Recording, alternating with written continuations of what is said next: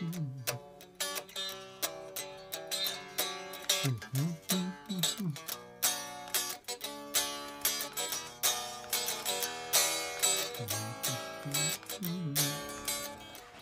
everybody. Oh, hello, everybody. Hello, boys and girls. Hello, boys and girls. For everyone confused that you can't hear Dan's guitar very well, it's because it's not plugged in. Yeah. Yeah. Are we live then? We're live. How are we all doing? I think we're live. Let's imagine we're live. And a happy Monday. Happy Monday. Let's imagine we're live. Let's imagine the internet is bang on. Well, all I'm saying is, on the old screen over there, Daniel, it is saying stream health, not just good, but excellent. Excellent. Yeah, I heard that before, Mick. Yeah. See, now Google Chrome won't open. How is everyone? Well? There's some comments coming in over there, so I'm going to go check over there while Dan entertains you. Okay. Right, here we go. Yeah, loud and clear. We good? Yeah. Brilliant. Well, it is a season of miracles. Brilliant. Why is the Google Chrome thing just bouncing up and down like that then? It's testing your DNA to see what's Yeah. It's implanting a microchip. There we go. Now it works. Welcome to VCQ. As you can see, Dan and I are back in the room together. The English national lockdown ended a few days ago. Yeah. So we're going back to this ridiculous screen. The fewer comments about that, the better, quite frankly. Let's just rejoice in each other's company and have a jolly old time. A jolly old sing-song. What a jolly sing-song. I am a little bit confused why you wore the blue T-shirt today, Dan. Blue T-shirt? Yeah. What do you mean? Well, because there's Candy Dan and Sonic Mick. I didn't... look, the first thing I heard about Candy Dan and Sonic Mick was when I walked through and Catherine says, "Oh, you got Mick's shirt on." And I was like, "No, this is my shirt." Because I got it. And she said, "No, you've got Candy Dan." Is it Candid Dan or Candy Dan? Candy. Candy Dan and Sonic Mick. Yeah. And I thought, oh, right. I just thought it was cool. So you put mine on, I've got yours on. Yeah. That's love. It's because we're friends. That's love. That's sharing is caring. I'm slowly trying to sign in. If I can remember the flipping password. Oh, man. Oh, no. Boy, oh boy. Okay. Yeah. Dan and I have been doing some Harmonious Monk stuff today. So the Harmonious Monk signature pedal is going to come out next week. They're almost finished building them. And they're going to be on sale at Pedal Show store next Friday. We could show you the picture of it on the board. However, the pedal cam's broken. Pedal cam has gone a lovely shade of we don't know what. Puce. Here comes Bevers. Sorry, chaps. Have you got the printout from last week's Super Chats? I don't. It's out there somewhere. Shall I see But them? I think I can see them from a screen on here. Okay. Yeah. If you can't, shout. Thank you very much. Okay. Yeah. Here's the Harmonious Monk. Here it is. Look at that. It's so nice. So yeah, coming out next Friday. Right, we're going to start. Well, let's get on. Okay. Last week we had to abandon VCQ because the internet decided it didn't want to work. It was Cyber Monday. Whether that had anything to do with it or not, we don't know. So we're going to pick up from last week and answer the super chats that we missed last week, with apologies to everyone that we missed. God, this is terrible, isn't it? We'd never get a job on TV. No. Literally never. But then, when you work in a TV studio, they have assistants and stuff running around plugging stuff in. Yeah. Making sure it doesn't work. I've spent 5 minutes just trying to get on Wi-Fi. Making sure it doesn't work. They... Yeah. Wow. So is everyone good? I hope everyone's awesome. Okay, roll call. Philip from Manhattan, NYC. Michael Koverick. Hi from Germany. Oh, do you remember we had an email from a gentleman, actually the same. So a gentleman in Germany, his first name was E-W, so U-W-E. Uwe. It's actually Uwe. Oh, Uwe. Uwe Malmsteen. Uwe Malmsteen. Mark Levenish, hello from Denver, Colorado. Right. Uwe, oui. Uwe, no. La la la la la. I like that. So I'm not quite sure how far these go back. Oh, there we go. Right, Chris Barrett. Let's start with you, Chris Barrett, if you're watching. Hi from Danbury, Connecticut. I've started to develop some pain in the index finger of my fretting hand that makes playing a challenge. What are your thoughts? This is interesting. I've developed a wrist injury, which is probably some sort of RSI. Any thoughts, Dan? I've never had anything like this before. Yeah. Ice and heat. Alternate those. Stretch. Warm up your hands before you start. Yeah. Really important. I remember I was with my friend. I was actually about to join a band, and they were supporting Status Quo in Sydney, and we were backstage, and all the boys in Status Quo had their fitness instructor. They're all stretching and stuff before the gigs, and they're like, "Man, it's like we're young again." It does get really boring. I don't know how old you are, but Chris, it is boring. I'm definitely I'm 47 in March, and bits of my body are stopping working. But not because it's not necessarily an age thing. My physio says it's nothing to do with age necessarily. It's the fact you're just not active enough anymore. Yeah. So I'm not. It's not the years, it's the miles, baby. Very possibly. Are we loud enough? I'm seeing that we're only going up into the yellow, Dan. Okay. You know I'm not happy unless we're in the No, of course. Let's try this. There's a little bit more welly for you. Right. John Newquist. Hi, John, and thank you. Hey, John. Cheers to the whole crew from your patron at Wound Third Studios in Cotati Hills, Sonoma County. Here's a little tip just because. I've bought so much great gear during lockdown, thanks in part to you guys. Thank you, John. I think lots of people have bought lots of stuff during lockdown, haven't they? Yes. Man alive. Yeah. I was talking to my mate Paul yesterday, who I played in bands with for years, bass player, awesome bass player, who then went on to run a push bike shop.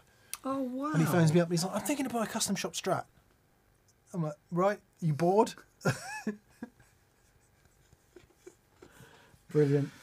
Cole Eustason says, I love your show. I have a Hughes and Kettner Pure Tone and would like to know which pedals were your favourite with that amp. Can either of you recall them for gain, reverb and delay?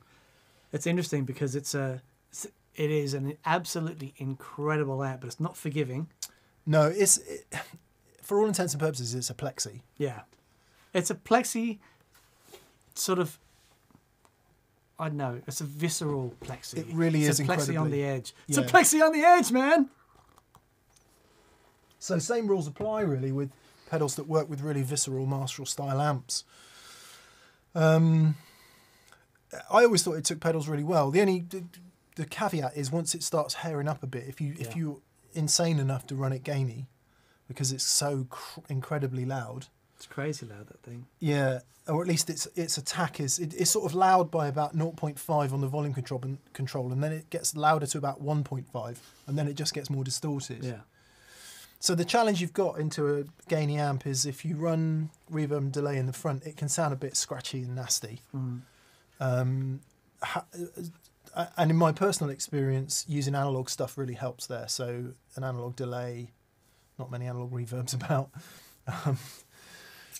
Spring reverbs. Yeah. Wow, and that sort of stuff. That stuff works really well. But certainly something that doesn't have a lot of high end in the repeats and rolls off a bit of tone so that you don't get all that. But gain pedals, pretty much anything. Yeah, anything that works into a Plexi. Yeah. Just as we always talk about with gain stages and being aware of the EQ and stuff, and so You know, that thing is very quick. It's got loads of mids. So, you know, maybe if you're running it gainy, maybe a tube screamer or a clon. If you're running it clean, which would suggest with some pedals in the front, you know, some full frequency ODs stuff. Yeah. There we go. Yeah. Doug Polignano. Polignano. Polignano. Gananeo, Doug Figaro. Polignano. No, absolutely not. He says, Mick, did you ever get around to weighing your Strat? I'm curious to know the weight since you prefer lighter weight Strats. Yeah, I do in general. Mine's not as light as some of the ones I've played. Dan and my guitars are pretty much exactly the same weight, which is kind of interesting, which I think, didn't we say 3.5 kilos? Yeah, the weight of legend, something like that. I can't remember. In terms of my Strats, it's not as heavy as the John Mayer Strat. It's about the same as the old one, actually, the 61. Yeah. Yeah. And it's not as light as Transit Van. Transit Van's the lightest. Yeah. So, yeah, sorry, don't know the exact figure. Caleb Graham. Hi, Caleb. Thanks, fellas, for keeping me entertained as I deliver everyone's packages. Ah. And thank you, blimey. What would we do without you guys? Delivery drivers, flipping heck. What a stoic bit of work you guys have put in. Guys and girls have put in over this period. He says, have you got any tips for making a dual-tiered hinged pedal board like the Schmidt Array? It's a bit of engineering, the Schmidt Array. Yep. So what's inside is a load of really lovely, super high quality stainless steel fittings. And everything is machined very, very carefully to fit just so. So what I would do is make the box, sides and back, base plate, get some sort of hinge arrangement to fit inside, and then cut the shelves to fit inside. I think if you're handy with wood and tools, yes, you could do a pretty good job of that. I would have thought. Could just be exacting with your measurements as well. I'd say, because a few mil either way, and the pedals won't fit, or there'll be too much space, and you know, ergonomically. But I would think if you had sides, front and back, and a tray in the bottom, and you made that as a sort of carcass, then you put your fittings inside for your shelves, and then some sort of lid that you could just use any closing for. If you search the internet, people have done videos on homemade two-tier pedal boards and stuff, and there's some good stuff out there. Yeah, for sure. Yep. Matt, hi Matt, and sorry we missed you. Have you ever experimented, Matt Lloyd this is, sorry, have you ever experimented with pickups staggered for a left-handed guitar? I decided to try it because that's what Hendrix would have experienced. I put them in my Strat tune to E flat and there is a difference. Yeah, I don't know much about that. No. I mean, so there's two types of staggering, right? One is the stagger of the magnets, and I'm not... Did Fender ever make left-handed pickups? Or were they just right-handed pickups put in a left-handed guitar? He never played a left-handed guitar, though, did he? It was just a right-handed guitar upside down. Yeah, so the pickups would have been the same. They just would have been upside down. Yeah, and he didn't play the same way that he strung his guitar left-handed. So the E would have been, the low E would have been there, high E there. Yeah. So this is going to be a spatial awareness hilarity fest. Is that just the same as taking the pickup out and turning it upside down then?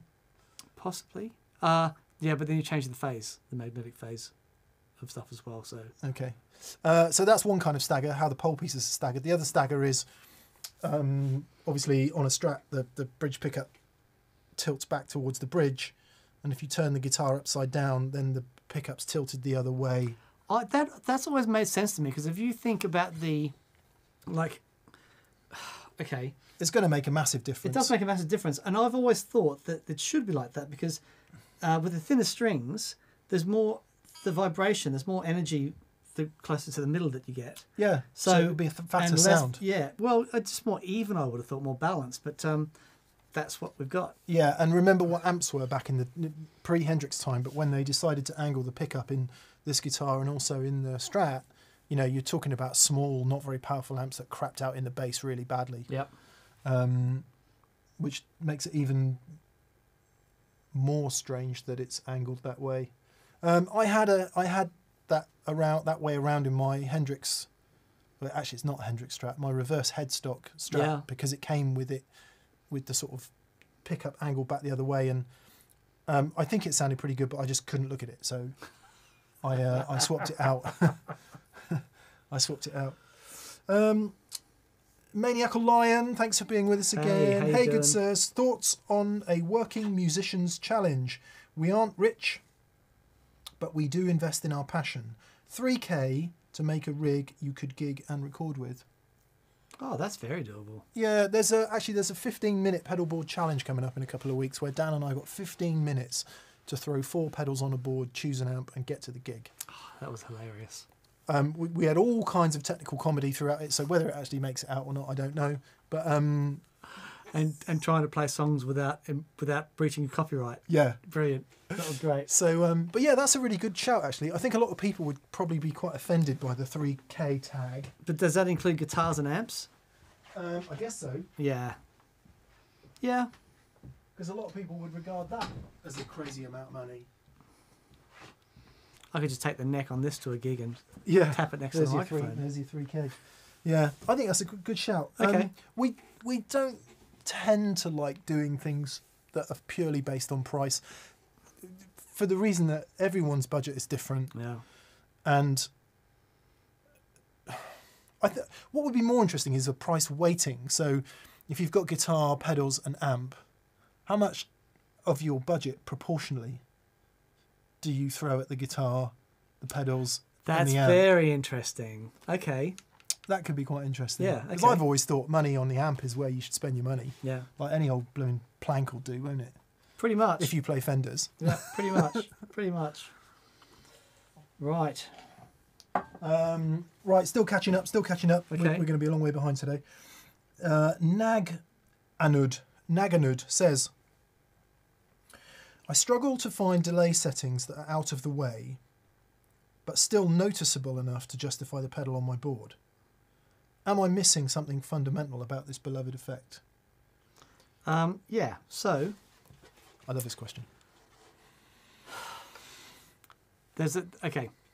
It depends a lot on the amp that you're going into, and if it has the headroom and the clarity to faithfully reproduce what's going on in the pedal. So, for example, if you've got an amp that's compressing and everything, then even the quieter delay sounds will sound loud, and when you get you turn down the effect level to a point where it's not in the way, it's basically off.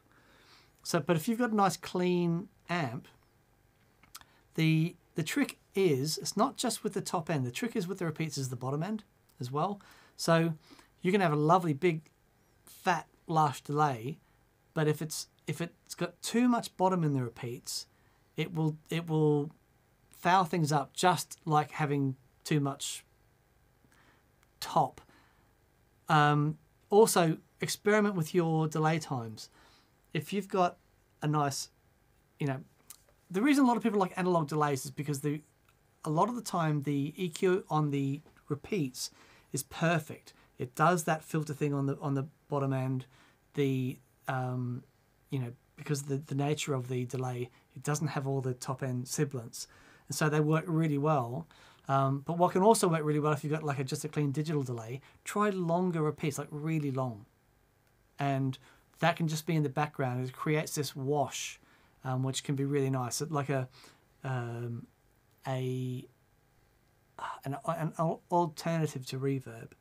But it depends on a number of things. The amplifier, of course, the sort of delay that you're using. But we've done a show on 10 different ways to use delay. Check it out, because we go through a lot of that stuff in detail in that show. Yeah, it is true to say that reverbs and delays get lost in mixes, but if you listen to some of your favourite records, you'll hear, and if you've got decent monitoring headphones, or you're in a mood to listen loud and critically, you'll hear reverbs and delays you've never heard before. Yeah. And it's not necessarily that they're there to the point where it's a delay, but when you take them away, boy, do you notice it. Mm-hmm. And I think it's one of the great people who are really good at mixing, producing in general, and this goes for live sound too, to work those reverbs and delays in there, which gives everything like a cushion and a pad and makes it all sound together and full. But it's really not till you turn them off that you notice them. Yeah. So it could be that you're not noticing them in the mix. If you play for a bit, you know, play for a few minutes and then turn it off, I think that's when you'd really notice it. That's personally how I like to use reverbs and delays. Sure. So they're like this cloud that you sit on, and then after a while you forget you're sitting on the cloud. Yep. Until you turn it off, it's like, ooh, no thanks. Yeah. Yeah. Good luck. Esa Hakarainen, who may be of some kind of Scandinavian descent, I would say, although it looks like lives in the US. Essa says, hi from Tacoma, Washington State, I guess that is. Is it Tacoma? WA, Washington? WA will be Washington, yeah. Yeah. I've just spent 3 days in the studio with my project Sweet Creature signal chains, and I think you'd be proud of us including wet, dry, wet, dry, wet. Yeah, man. Some utilising DI to desk and tape. Managed to use all 45 of my pedals. Oh my god. Legend. Well done. But it sounds massive. What's your opinion on G&L? Says Jan Krakowiak. Fabulous. Or Krakowiak. I apologise, I don't know how to pronounce your name. The Espada is Tele 2.0. Yeah, so obviously for anyone who doesn't know, when Leo Fender left Fender, he did Music Man. And then after Music Man, he did G&L with George Fullerton, interestingly enough, who was an old mucker at Fender. George and Leo, G&L. And sort of took... Because he was always looking forwards, right? Leo Fender. Always. So he took what the improvements that he wanted to make and did G&L guitars. I have had 2 G&L guitars over the years, 3 in fact. I had a red ASAT Special, which was my main gigging guitar for a couple of years there. I had a B-Bender Classic, which I so regret having to sell. Thank you, financial crash of 2007? 2008. 2008. And yeah, great guitars. There's a couple of things I don't dig about G&Ls. You don't dig the finish? Personally. The finish, very thick polyester finish on some of them. They do nitro as well. And on all mine, the necks are really thin. Oh, really? Yeah. We had one here for a while. Sounded great. It's in a case down there. Okay. We have one here. Yeah. And it's really funny. I remember taking it out of the case and had the thick poly and stuff. And the ceramic pickups and all that stuff. And the 2-point bridge. Plugged it in. Magic. Yeah. It's a great sounding guitar. I really, really like them. But not enough to own one over overly strats and stuff. Sean Walker says, Mick, I recently purchased a used Bell Epoch Deluxe and I'm having trouble with the expression pedal. I got a Dunlop X Mini. The volume comes in at full, there's no swell and there's a nasty pop. Have you had this issue? Yes, right. Inside the Dunlop Mini X are 2 dip switches or 2 little slider switches. And you've just got to make sure that they're in the correct configuration to do what you want it to do on the Bell Epoch Deluxe. So take the bottom off the Dunlop Mini X, plug it in. It'll turn your amp down quiet because it will pop and hiss and do loads of stuff you don't really want. But you'll find a combination of those switches that means it will work perfectly. Yep. And also make sure you're using a TRS cable. Oh, nice. Yeah. TRS for tomatoes, rhubarb, ratatouille and sausage. Very good. Yeah. Mick, says Mark Baziniski. Hi Mick, did you ever get Ron Ellis humbuckers for your 335? I didn't, no. I had a little bit of a childish wig out because Gibson was throwing its lawyers around again and decided I didn't want my 335 anymore. And then I kind of gave up on that. Although they've been doing it again this week. Have they? Yeah, satellite amps. I get it. You've got to protect your trademarks, haven't you? Yeah, sure. But even so. So I didn't. I told Ron not to send me any, and but I may pick that up again. When the gold top's got to go back. I've got a gold top that I'm borrowing at the moment.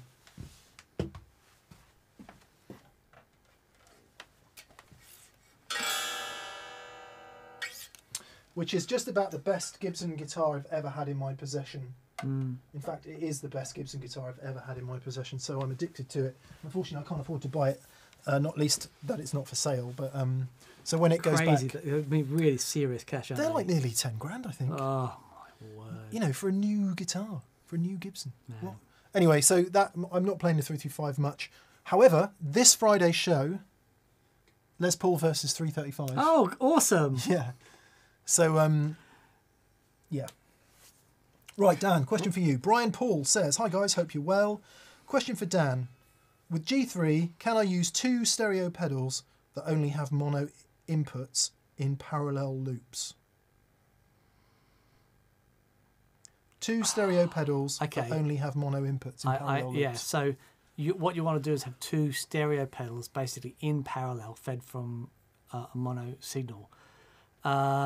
It is possible, but not yet. There's a software update that will come that will sort that out. So you will be able to have 2 mono inputs into 2 stereo, and the stereo outputs are fed in parallel. Obviously, you can't feed them into each other because anyway, we will be doing a software update to allow you to do that. No, to do that. I've got a stereo mono question about the CXM 1978. Okay. Can you run it in mono? Yeah, Can you? totally. Oh, it doesn't say you can anywhere. I mean, it's designed to run a stereo, but you can totally run it in mono. Left out. Right. Yeah. Great. Richard Chester didn't have a question, but thank you for your generosity, Richard. Thank you, Richard. Harold Reed. Oh no, Michael Plumridge. Hi, Michael. He says, "Hey guys, I'm thinking about picking up my first tube amp. Should I go head or combo format? I think I will go with the Fender Supersonic." Fender Supersonic's a really good shout. It's a great amp for your first amp. It's a big deal. Yeah, they don't do the 100 anymore, so it'll be the 22. Oh, okay. All right. I don't think Then they do great. the 100 anymore. Yeah. It's a really interesting question, that. I think Dan and I have gravitated towards heads and cabs over the years, just through the luxury of being able to have lots of cabs and having somewhere to store them. And somewhere to use them. Yeah, but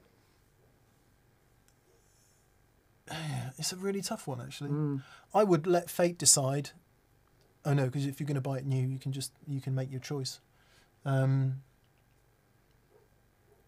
It's tricky. I'd probably go with the combo, Yeah. because As a then you take away all that hassle of what cab to buy and everything. Yeah. I would agree. If it's your first valve amp, just the combo will sound amazing. You can still use it with an extension kit, with extension cab, but yeah. Unless you go into the shop and they've got a head and cab there that sound awesome, and you think, yeah, I'll have that. Yeah. You're obviously leaning one way, Michael. Go with the way you're leaning. Agreed. Harold Reed, I'm still looking for the optimum placement of the Wetterbox on my board. I thought it would be best with my ARDX20 and Delay Llama, but I'm not sure that's the best use. Okay. It's up to you, Harold. Harold, you can use that thing in 1,000 different ways. Your job is to experiment and find the thing that you like. The great thing about a box like that is that you can just plug anything into it and have a play. Those 2 delays are amazing. You can have them one on each side and have them run in parallel. Awesome. But they're really amazing analog delays with great analog drive-through. Experiment with a bunch of stuff that you put in the one side and blend in a dry signal or blend in your gain signal, or just experiment, because it's going to be different for everyone. There's no optimum place for it. It's completely dependent on you. Yeah, you've got to know what you want to do with it, haven't you? Yeah, I think. and just have a play. Yeah. I'm thinking about an Echo Fix, says Mike Bilson. Hi, Yes. Mike. He's in the UK. I'm concerned about warranty and repair work and where this could be done. Also, what about reliability, tape life, and tape availability? Please put my right mind at rest. Okay, so Shane from Echo Fix developed this after fixing hundreds and hundreds of tape machines. So it's designed to be reliable, and this one has been, used it with every gig that we've done. It's unreal.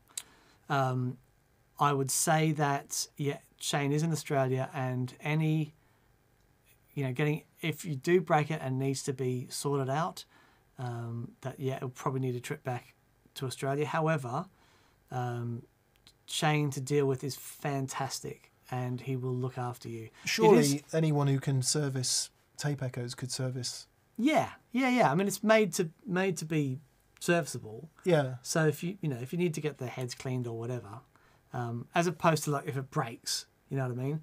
But it's not designed to break; it's designed to be great, and it is really fantastic.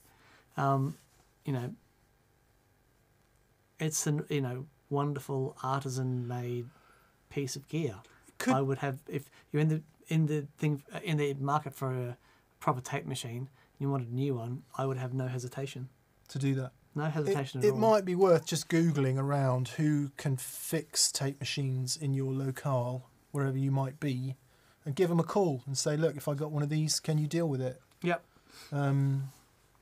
There's enough Space Echoes and all that kind of stuff out there still being used and serviced that there's people out there that can do it. So I'm sure you'll be able to find somebody. Yeah. Also, ask Shane. Yeah, totally. What his arrangement in the UK is, because he will almost certainly have one. Yep. Justin Ballog. Hi, Justin. He says, how do you handle wet dry using an FX loop? I'm splitting the FX signal. Dry goes to my amp. Wet goes to time-based effects and a Mesa 50/50 stereo.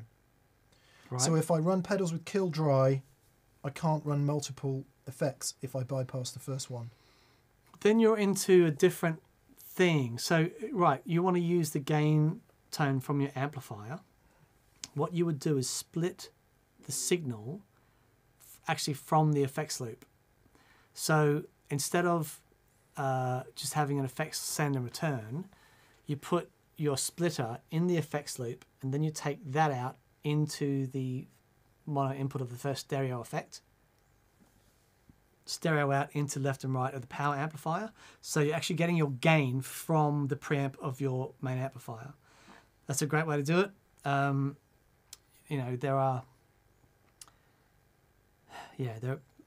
lots of different ways to do it, but that will work really well. What? So if you presumably, if you want to use the kill dry function for your wet, and you've got, let's say you've got a reverb and delay that you want to use the kill dry in, then you have to get those away from the dry amp. So you have to use some sort of splitter, so you can send your, if you use the humdinger, for example, you can go straight to your dry amp. Yes, but what it's saying is that only but you because he's using the gain from the amplifier, from the amplifier's preamp. So you've got to split after the preamp. So the easiest thing is just to put the humdinger in the effects loop. Yeah. Right. And then take the signal from that into the stereo effects, left and right out, bang, happy days. Nice. Right, Matthew Phillips. Hi, Matthew. He says, hi guys, I took the leap and built a wet dry rig for the first time. I paired a Fender Supersonic 22 with my AC15 dry.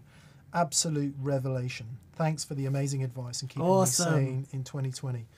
Yeah, Dan and I have been having a bit of a wet dry moment today using the Harmonious Monk. I wish we could show you the board. It's just insane. Yeah, there's something wrong with the pedal board camera, unfortunately. We've got the two tomato tones. We've got the preamp Mark II and the CXM 1978. Yeah. And I'm going to show you anyway. You'll have to forgive the colour because there's something definitely wrong with this. But just imagine that everything's blue. Yeah, imagine everything isn't blue. Which way have we got coming? This way? No, the other way.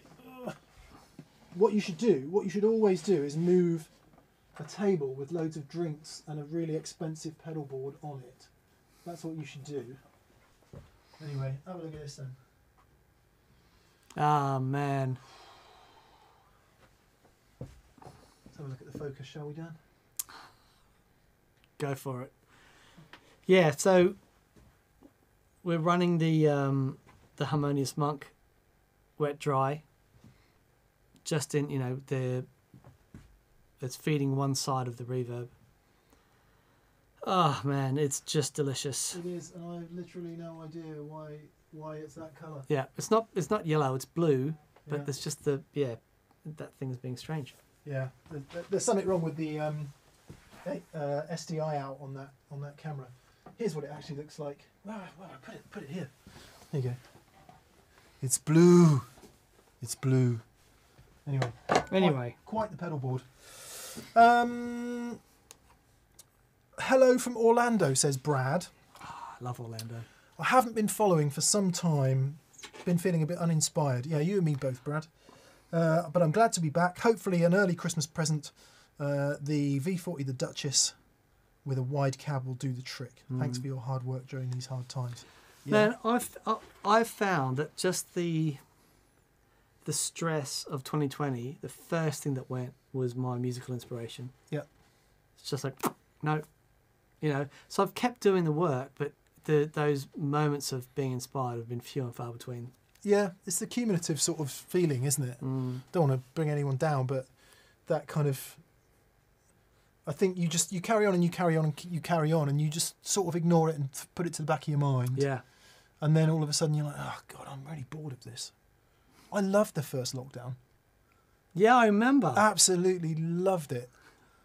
You were in your element. Yeah, but the second one, that was tough. Very tough. Anyway, we hope you're doing all right, Brad. Yeah, Brad. And good luck with that V40. Yeah, mate. Jonathan Doolin, or Dullin, says, where do you personally run your chorus in your effects chain? I use it... I guess chorus I normally would have before my delay, because I only ever really use it. I use flanger with dirty stuff, so the flanger would go in the front. Chorus I use cleaner, so I have it after a boost before a delay, generally. Yeah, I always run it post gain. Yeah. Part of the reason for that is that usually run wet dry, so it has to come after gain. Sure. Because you have to split it after that. Some people much prefer their chorus pre-gain. Yeah. So do it both ways and see which you like best. Yep. Yep. Jeremy Randall and Snowblind really like our new shirts, Dan. Oh, do they? Yeah. Do you want to check them out in case you haven't seen it? Look. It's a reverb tank. It's a reverb tank. Look at that. That pedal show on it. And then this colour is called Candy Dan. And that colour is called Sonic Mick, and they are available from that pedal show store right now. It's anatomically correct. If you took inside my guts, that's what you'd see. The video quality is great, says Corey Nichols. Thanks, Corey. Thank you, Corey. That's the Sony A7S III. It is a staggeringly good small camera. Are we in autofocus mode? I think I turned the autofocus mode off. I thought I saw you doing, Yeah, I turned it off. Okay. But it's got great autofocus. Yeah, so that's good. Right. Steve Rideout says, here's a small token of thanks for the lack of mid-roll ads. In the comments, I often see folks asking for thoughts on the Dodd Looking Glass. If so, have you any thoughts on it? Yeah. We remember. We remember. So we were at NAMM when they demoed it, and it was absolutely superb. Ford Thurston. Yeah. Oh, man. He is such a killer guitar player. He made... Oh, yeah. But we tried really hard to get one for the longest time. Yeah, we didn't get one. We should just buy one. Yeah. It's really good. I've got a question about that. I would like to know what the input impedance of that pedal is. Okay. I'm betting it's quite low. Yes. Because? Because of the dynamic response to the volume control. I want to know if there is a correlation. If that is always the case. Well, yeah, it can be. Yeah. Shout out to BV for moderating, as BV. always. BV, thank you so much for doing that for us. Thank you, mate. It's a big deal. Very kind. And Steve, mid-roll, yeah, really sorry to everyone. Google, as they do, went, we're changing things. Boom, changed. I mean, in actual fact, they emailed us like 28 days before. Right. But it was one of the 3,000 unread emails in my inbox, so I managed not to read it. And they just turned on like mid-roll ads for everything. And some of the videos were getting ads every 2 minutes. Yeah. Yeah. So we had to pay Fraser to manually go through And every single old video and turn them off. Yeah. Paul Rasmussen. No question from you, Paul. Maybe there's one somewhere else, but thank you for your generosity.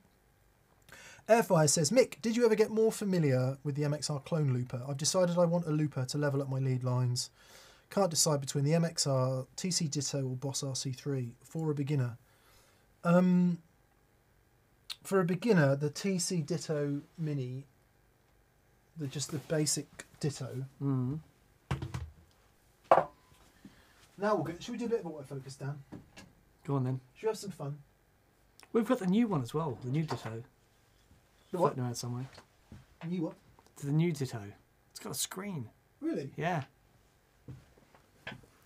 Well, I have to cover up Dan's face, otherwise it will look for him, you see. There's the MXR clone looper. I love that thing. Yeah, me too. This is my favourite one. Yeah. I also think it sounds really great. That's Ditto, the simplest. super simple, so crazy simple. I actually find stopping and starting this one easier than this one. Mm. I don't know why that is. I'm not very good at looping, is the truth. I'd get this one, personally. Yeah, I like that one. Because it does a couple of cool things as well. As for the Boss ones, I mean, they are as close to industry standard as it's possible to get, but I'm damn sure I can't work out how to turn it on and off. The RC10... Any of them. I've used the RC3 for years. That's got one switch, the Ditto, and Yeah. it's really obvious what happens. I used the RC3 for years. Great. But even after using the RC3 for years, I cannot work the RC10. So I've got to get into, I have to work out a way to use it. Yeah. I would say, a potentially contentious statement, I think the MXR sounds better than the TC. Okay. The MXR one does sound really good. Yeah. John Newquist says, Hello, happy John. to have you back, and we're very happy that you're here, John. Thank you for your generosity. Greetings from Wound Third Studio in Cotati, Sonoma County. Ah. Everyone check out Wound Third Studios. I like that. It's a statement of intent, isn't it? Well, having a wound third, it's Yeah. a bit, yeah, definitely. Yeah. No questions, just big love. And right back to you, John. Oh, thank you, John. That's very kind. Yeah. My jazz box has got a wound third in it. I need to get some flat wounds for that, actually. Anyway, sorry, I'm meandering. I'm getting to that age. Yeah. So talking of getting to that age, Dan and I are going to bring back the old dudes for a Christmas special. If you haven't watched our Christmas special from about 4 years ago, please watch it, because the old dudes are going to come out again. Gents, says Vibas Patil. Hello, Vibas, and Hello, thanks for Vibas. being with us, as always. Can you please share advice on syncing audio and video, getting a good sound and mixing when it comes to holding a virtual live concert? What software, hardware, and other equipment would be needed? Oh man, that is a question that would take us a week to answer. Yeah. We've done 2 months of getting it wrong, 3 months of really struggling. To try and be as simplistic as possible, you need something doing your audio. Mm-hmm. So whether that is a mixing desk, some sort of virtual mixing desk like we use, the Universal Audio console. But personally, if you're going to be mixing a band, I'd want sliders. So you mix the audio in a desk, you send that out into whatever you're going to use to stream with, right? We use a Blackmagic A10 Mini Pro, which is immeasurably better than the A10 Mini. So Right. the Mini Pro's got its own hardware encoder in it for streaming. We were having all sorts of trouble before. Yes, Then that's right. into that you plug your cameras. Depending on the processor speed of the camera, that'll determine how fast it spits the HDMI out. Mm-hmm. So it might be, at least that's a constant that you'll know. So you might have to delay by a frame or two, which the Blackmagic allows you to do.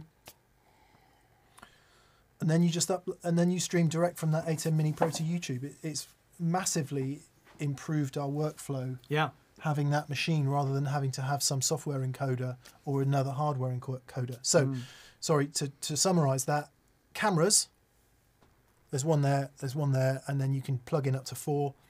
HDMI out, they go into the Mini Pro. Whatever you're using to mix the audio goes into the Mini Pro. Then you can do some tests using a clapper board to let you know whether you're in sync or not. And you should only be a frame or two out, sometimes 3 frames. Right. And the software in the 8M Mini will enable you to delay whatever needs delaying. Good luck, because it's painful and expensive. It is. Yeah. It is. Luis Enrique Machado. Hi, Luis. He says... Is that Brazilian? Anyway. He's in Europe. He's in Europe, I think. Okay. So maybe he's... Luis Enrique. Maybe he's in Spain. He says, hope you guys are doing great. Sunface BC183 being silicon, could it be placed after a non-true bypass TS9? I'm not planning on using them together. I'd definitely place it before. If you're not planning on using them together, place it before the TS9. Exactly. If you're not going to use them together, put it before if you can. Yep. But you're right to suggest that some silicon fuzzes are less sensitive. The good news about the Sunface is that it's got a couple of trimmers in it. And Mike's fuzz face type things just seem to sit better on pedal boards than others. Yeah. There's certainly classic fuzz faces anyway. Yeah. But the other thing is, if you like the sound of the buffer on the input, go with it. But I would, you've got to try it both ways. I think you'll end up with the Sunface before. Yeah. I'm Antisocial says, I'm getting a volume drop with the DC2 in the effects loop. What's the best fix? DC2 Wazza Dimension. Okay, is the Wazza line level? Well, I tell you, I had a problem with it when I put it on the end of my board. Do you remember? Yes, I remember. It just couldn't take the Lunars. Yep. Yeah. Okay. Yeah. If you really, really want it in the loop, then you'll need to get some sort of... there are devices that will enable you to send the signal out, reduce the level, and then re-amplify the level on the way back in. That's a faff. I would try it. I would try it before the preamp. But yeah, there are like dumbleator type things that you can do. I think Mason did a video with one using one with effects loop. It's really clever. Yeah, 2Rock make one. Yeah. That's There's a bunch of them out there. Yeah. That allow you to send out from the line level effect, reduce it for a normal instrument level, and then recover that signal going back in. I've always struggled with them, but the new ones are apparently really good, so I'm going to try some out. Yeah. So what we're saying is the best place for DC2 is really not in your effects loop. So if you can get it before... Yeah. Get it before the front of the amp might work a bit better. Yes, agreed. Yeah. Scott Armour says, great to see you both back in the room. I'm sitting at home recovering from a broken hip. I have a few weeks, so I'll try and get back into playing guitar. Scott, broken hip, that sounds really bloody painful. We hope you're doing all right. Man, I remember when Dougie, our drummer, he had to have a hip replacement. And I think from years of playing with me standing up, we basically had to stand on one foot and then use the kick drum. But the gig that we did, he was standing up playing drums, and we did that for years and years and years. It got to a point where he needed a hip replacement. Playing drums. Wow, so you broke Dougie's hip. I didn't, not intentionally. Howdy, says Jordan Scarpelli. Hello, Vancouver, says Calm the Monster. Mark Hill says, hello from Scotland. On a scale of 10 to 11, how excited are you for the Boss Tone Bender? Oh, man, that's going to be... Oh, yes, very excited. I'm not. Okay. Why isn't it a Mark 1? Why is it a Mark 2? How many Mark 2s are there out there? Sure. I'll tell you why I'm excited.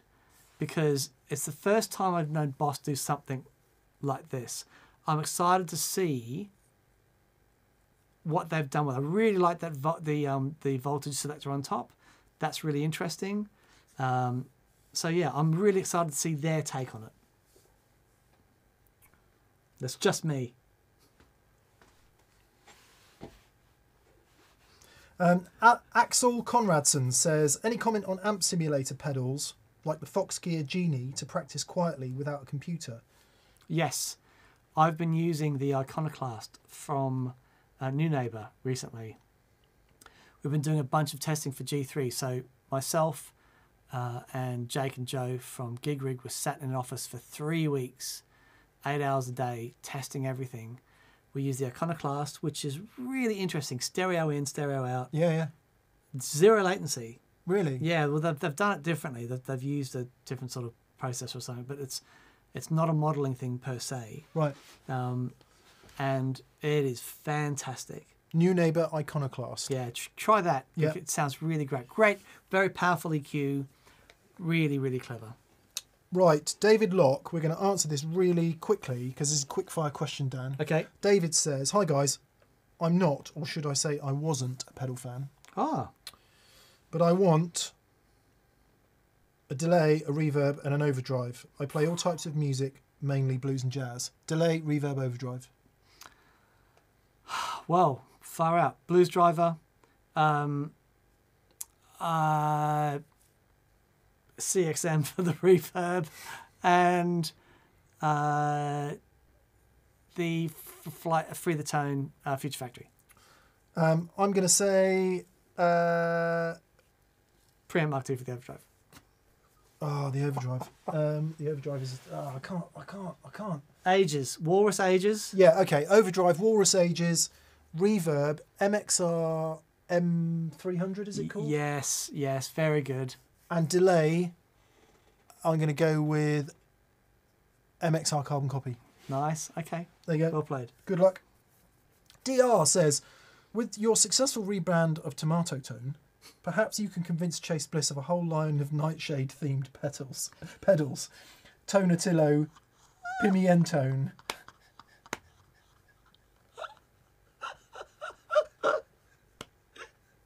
That's very good. I love the use of the word nightshade. I guess that's that family of... It is that family of things that sit between man. vegetables and fruits. Is the kumquat in that? I don't know, but it should be. Yeah, Gooseberry. yeah. I like that. Yeah, very good. So anyone that can throw any light on what's in the Nightshade family and what isn't?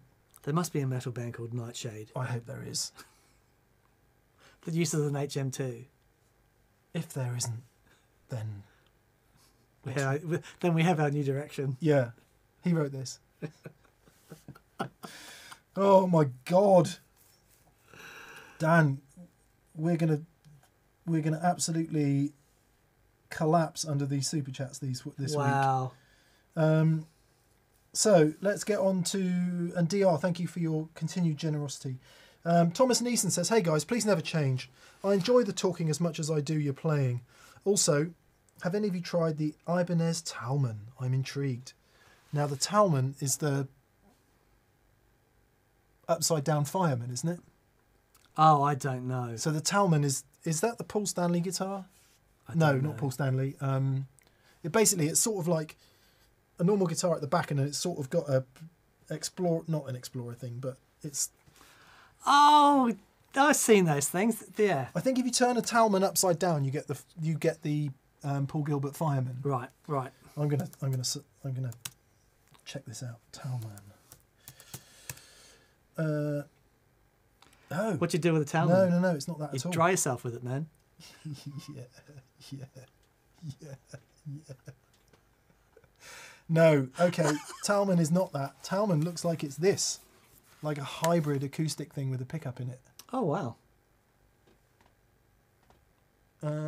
No, I haven't tried one of those. Yeah. Interesting. Interesting. Do you remember when Kramer brought out that acoustic? Yeah. That was a bit like that. Yeah. And they were so popular. The Fender have got the Acoustasonic, of Yeah. course. Yeah. I remember seeing Chrissy Hine playing one of those old Kramers. Yeah. Anyway. One more question from Chicago. After my one from last Monday, says Doug Polginano again. Doug. Sweet home, Which Polginano. mod do you have on your Analog Man Maxon OD9? Is it the silver mod or the true vintage? It's not the silver one. The way I got that pedal was Dan and I were at Mike's house, of course, in his basement having a jam. It's just unreal. And I was As you do. I was playing through this old Silverface Bassman, wasn't it? 50 watt.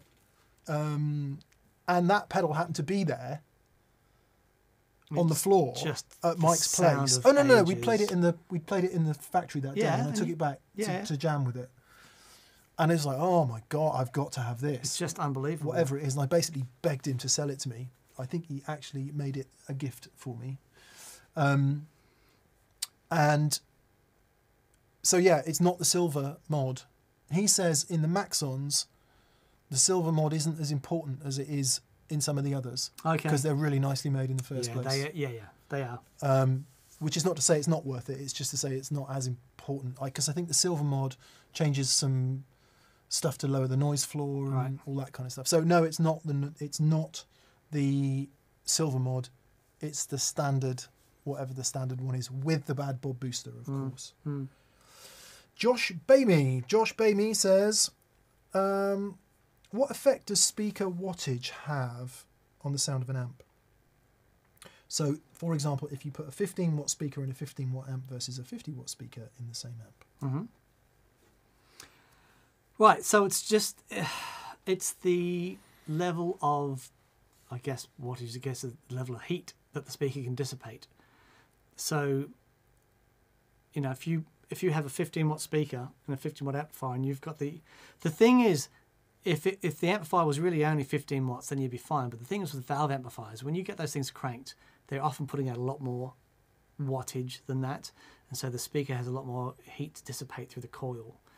And yeah, so I would say it's just, yes, it's a headroom thing. Getting that balance right is important, because when the speaker starts working, when it's at the being driven properly, it has a different sound as a speaker that just has a massive amount of headroom. Yeah. And a bit like guitars and amps, you can't really just pick one spec point. So the wattage is important, but equally important is the sensitivity of the speaker, often called the efficiency. So how loud it is in decibels at 1 meter at 1 watt is usually how it's measured. Secondly, the magnet material, the magnet weight, the cone material, the cone weight, everything about that speaker and how it's made determines how it sounds. And I would almost say that if you're playing at like normal, everyday sort of, home volumes, then almost the speaker wattage is the last thing that you need to worry about. Because it's not until you crank the amp, which is what he said, that it starts happening. Yeah. Speaker distortion and speaker coloration can be a truly magic thing, but it can also be a colossal pain in the butt if you don't want it. Yeah. Which, personally, I've always liked speakers that are fairly clean sounding. But then when you hear 4 awesome greenbacks rattling in a 412 on the end of a Marshall, there's nothing like it. Yeah, I hear an AC15 with a 15 watt Celestian Blue, and it's crying, and it's this magic. Lots of people ask us to do shows on speakers, but it's so hard because then you get that self-same Marshall 412 that I'm pointing down here to my right on, stick a mic in front of each one of those greenbacks and they all sound different. Yeah. Any decent engineer or producer will tell you they get a 412 in, they listen to all 4 speakers and decide which one to mic. Yeah. So it's a real crapshoot, unfortunately, or fortunately. Guys, thank you for your work and keeping us sane, says Gordon Rankin. Gordon, thanks Gordon. to you, and Cheers, thanks for mate. your gifts as well. You sent us some gifts. Yes, he has. Don't think we've received them yet, but No, thank they're on you the way. very They're on the much way. for your kindness. I missed you guys last week, says David Burke. Glad you're back. No question, except how cool is it that I acquired a Dr. Z Maz 12 or M12 this week? Also, as it's that pedal show, I should admit to a Mr. Black tunnel worm. Nice. I don't know what that Dr. Z is. M12? Is that a newish thing? I don't know. Cool. We need to get better acquainted with Dr. Z amplifiers. We do. We Yeah. really, really do. I think you'd like them a lot. Yeah. Do you know anyone from Dr. Z? I don't. I don't know. I just get my people to talk to their people. Yeah, and Gordon, your generosity continues to astound us. Thank you. Yeah, amazing, Gordon. Brian Garcia. Hi, Brian. Nice that you're with us again. He says, hey there. Just a big thanks for making all our Mondays infinitely better. I just watched your old Tonewood video with Henning Pauly. I belly laughed quite a bit. Keep on keeping on. Best wishes from Florida. So we turned up at the sort of YouTubey event that Warwick and Framus put on there in Germany. Hans Peter. Guitar. Can't remember what it was called. Anyway, Henning was organising it at the time. So I think we were the first people to make a video at that show, and that's the video we made. Yeah. Well, Henning says you can do any video you want. Doesn't even have to be on. It's just whatever you like. And Henning said to us, "Look, I really want to do a video with you guys." And we said, "Okay, we want to do a video with you. Come with us." And yeah, oh man, bless him, because that was a, good sport for doing that. That was really funny. Yeah. DJ M Check. So I love that all their hits were live. Yeah. All this recorded live with someone with a clapperboard or whatever they do going. For anyone who's not seen it, we hit Henning Pauly over the head with loads of bits of wood just to decide which sound the best. Oh man, there was some massive sense of humour breakdowns about that video. Oh, there really was. Tell you what, actually, world, this won't include any of you lot because you choose to be here with us, and we are proud and humbled that you do that, and that the TPS community is such a lovely bunch of humans. You really are. But man, we've had some humourless bastards on this week. I'm really sorry for the sweary, but just some people who just need to get out more and just take the rod out of their butt and just chill out. Like massive sense of humour failures. Yes. Yep. So I did have to watch my tongue a couple of times in the comments this week. So like we say, this is not you guys, because if you're here, then you are awesome. Yeah, then you probably don't have the sense of humour failure. Anyway, sorry, I'm rambling. DJ Mchek says, "We've always known Mick is great at blues." Well, thank you. "But Dan's blues riffing with Red was amazing on Friday. He and Red blew my mind. I actually went back and listened again, and I'm not someone who listens to blues records very often." Wow. I'll have to go back and listen again. It was blooming interesting, actually. So if you didn't catch Friday's show, it was me and Dan on the day before lockdown. We were like, oh, God, what are we going to do? We need some videos. So we just picked a few things and just did some things off the cuff real quick. And one thing we did was super reverb and deluxe reverb. And it was, when we use those amps, we tend not to crank them to high heaven. And I don't do it very often, but I have done it a lot in my life. Dan, not so much. I've never heard that, the super sound like that. Never heard the super sound like that But before. it really it was so interesting, because I think it brought things out of both of us. There were lots of really kind comments about our playing, because we were just in the moment. Yeah. And, what better example of the sound sort of taking you a bit? And I think that's what you're talking about there, DJ. Yep, totally. Yeah, thank you. That's very kind. Thank you very much. Yeah, it was great. It was a nice video. Daniel Webb, hi Daniel. He says, if you were going to put the Dane, the Danish Pete signature overdrive, into one of the overdrive archetypes, what would it be?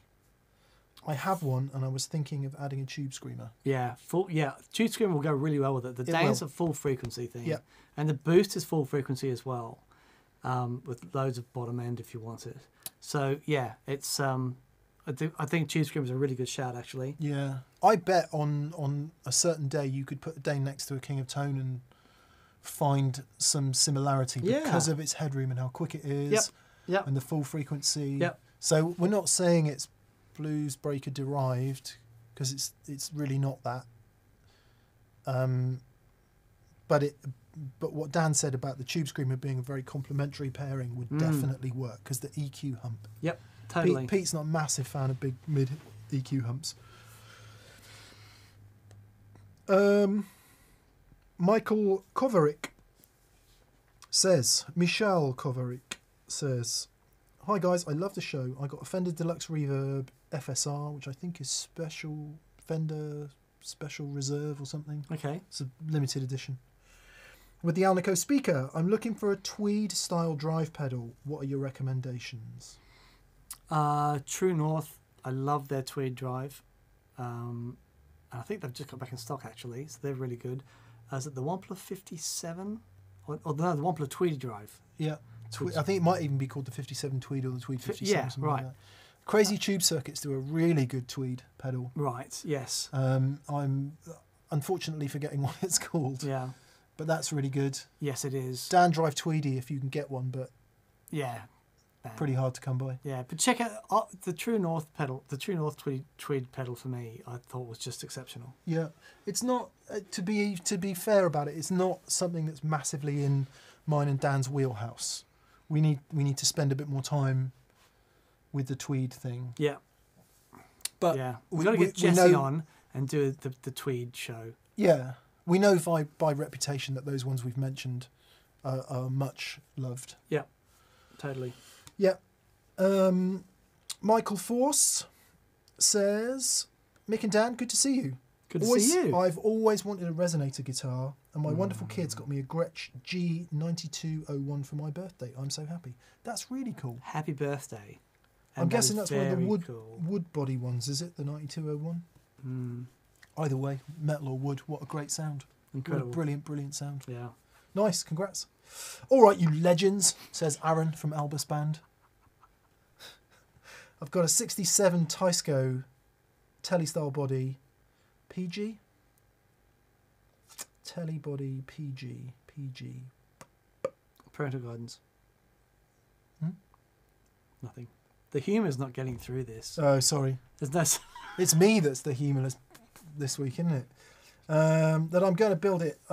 Should I get vintage Freylands, Warmouth neck, vintage tuners? All my love, and all of our love to you, Aaron. So you're going to build a parts caster with that body? Yeah. Can't go wrong with Freylands. Warmouth necks are great. Yeah, there's a lot of good parts suppliers out there now. Tell you what is worth a look is there's a place online called the Stratosphere. Right. Is that where you got your neck from? Yeah, and they sell loads of Fender and Gibson stuff and WD and I don't know whether it's seconds or what it is, but they've got a hell of a lot of stock. Check them out, the Stratosphere. You might find something interesting. They do really funky things like Wenger and Rosewood and Palfero and... I was in Cirencester yesterday and this little store's opened up. It's really cute. It's like on one side is a guitar store, on the other side is like, I think it's handmade jewellery. I think the husband and wife have got together, they've pooled their collective interest and opened up a store that does both. And in the corner was a bin just full of guitar necks. What? Yeah. And I don't see them often here, but when I was working in Singapore and around Asia, so many guitar stores had bins full of necks in them. Where did they get these necks from? And there was some stores in Japan had that as well. Yeah. We Dan and I were talking about doing a sort of Parts of Caster challenge. Yes. Which we may... Are you still on that? Yeah. Yeah, I gave up when my neck wasn't the right neck, so I had to send it back. So I guess I need to pick that mantle up again. Yes, indeed. Okay. David Braniff. Hi, David. He says, I want to give a shout out to my mate Marty Byrne for his Song a Day for a Year challenge. I worked with him yesterday on number 341. What? So he's writing a song every day, is he? Far out. Top bloke. To say thanks, let's get Marty some more views and maybe collabs before the end of 2020. Search Sadfay, S-A-D-F-A-Y, S-A-D-F-A-Y on YouTube or Facebook. So go on, check out Marty Byrne then on YouTube or Facebook, Sadfay, S-A-D-F-A-Y. Mick and I started writing a song today. Indeed we did. Indeed we did. Indeed we did. The old dudes might sing it in the Christmas video. JD Smoking Pipes says, oh my God, phenomenal generosity, JD. Thank you very much. Wow, thank you, JD. He says, you are not alone, by the way. He says, hi, gents. I cringe every time I see those stools you sit on. They're brutal. Here's something to put towards some new comfortable stools. Happy holidays, Merry Christmas and God bless from Jim. you're not alone in that, actually. I've never had a problem with it. Have you? No, the only time I have a problem with it is if we're sat here for a couple of hours. Yeah. And that's a posture thing, though, surely. Yeah, I mean, having the guitar, I just have a little bit of weight in here that solves that. Right. Completely. Shall we look into some new stools? The thing that annoys me about padded stools is they creak really badly through the microphones. Let's do it with bean bags. Yeah. Massive. Oh, those hanging egg basket seats that we can hang from the rigging. Because they won't creak. Okay. That might move around. I wouldn't mind a bit of a lumbar rest, actually. Here comes Beggars. Right, what have we done? What have we done? We've got a problem. Yeah. What's going on, Beggars? Stuff from BB. Thanks very much. Right, sorry, because we're trying to keep up with the super chats, we're missing everything else that's going on. Okay, what's going on? Many questions about the Harmonious Monk and how much it will be. Oh, okay. Can we have an answer that we can give out today? Yeah, okay, so if you want to know how much the Harmonious Monk is, it might be €249. Right. And it might be £235. Okay. But it might be £239 or it might be £229. Okay. We're not entirely sure yet, but it's going to be somewhere around there. Probably £235, €249, I think, is what it's going to be, which is kind of in line with Jam's other modulation pedals. If that sounds like a lot to you, there's a video coming out which will show how they're made, and it seems cheap to me. It's pretty extraordinary. Yeah.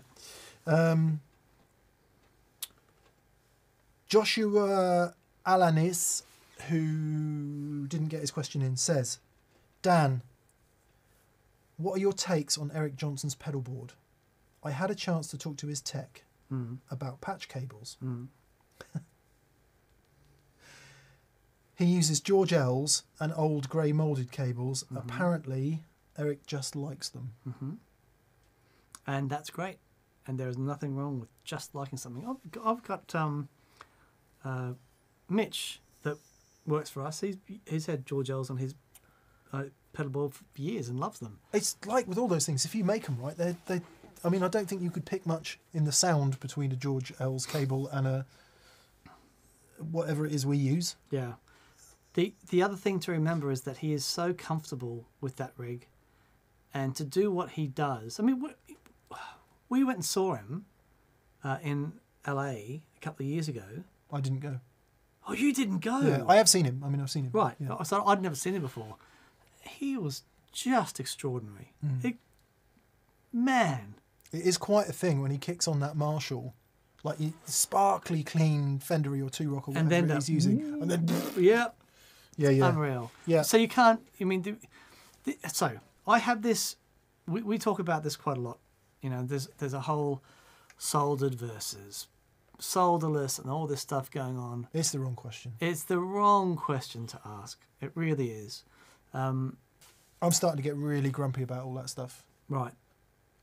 I am a bit grumpy at the moment, by the way, but I'm starting to find my sap rising when people start worrying about that stuff. Sure. More than, I don't know, your guitar or your amp or heaven forfend what the hell you're trying to play. Sure. Yeah. Because it just doesn't matter. Yeah. Is that too much, Dan? No, I agree. So, you know, if you look at the you know, people who are using solderless cable and have done successfully, you know, it's not, technically, I guess you could say a really well soldered cable is going to be, you know, might have a longer shelf life, but it's, as far as one being great and one being rubbish, it's just not borne out by the evidence. And you've got to go back and look at the evidence. And so. And equally, you know, there'll be nights and there'll be experiences in your life where you've had the worst guitar lead in the world, a bunch of those horrible old moulded, well, grey ones, I guess, like you're talking about, but mine were yellow and white when I was playing when I was younger. And some of the most, you know, close to transcendent experiences I've ever had on the patch cables. I have told people on many occasions to just dispose of carefully at your local recycling centre. Not throw in the bin. Yeah, yeah. So it just doesn't matter. Yeah, they're fine. You use what you want to use, just do it properly. Yeah, There we go. and then like he said, other things start to matter. How reliable are they? Do they, if they're not properly shielded, do they introduce loads of noise? There are some practical considerations. Yeah.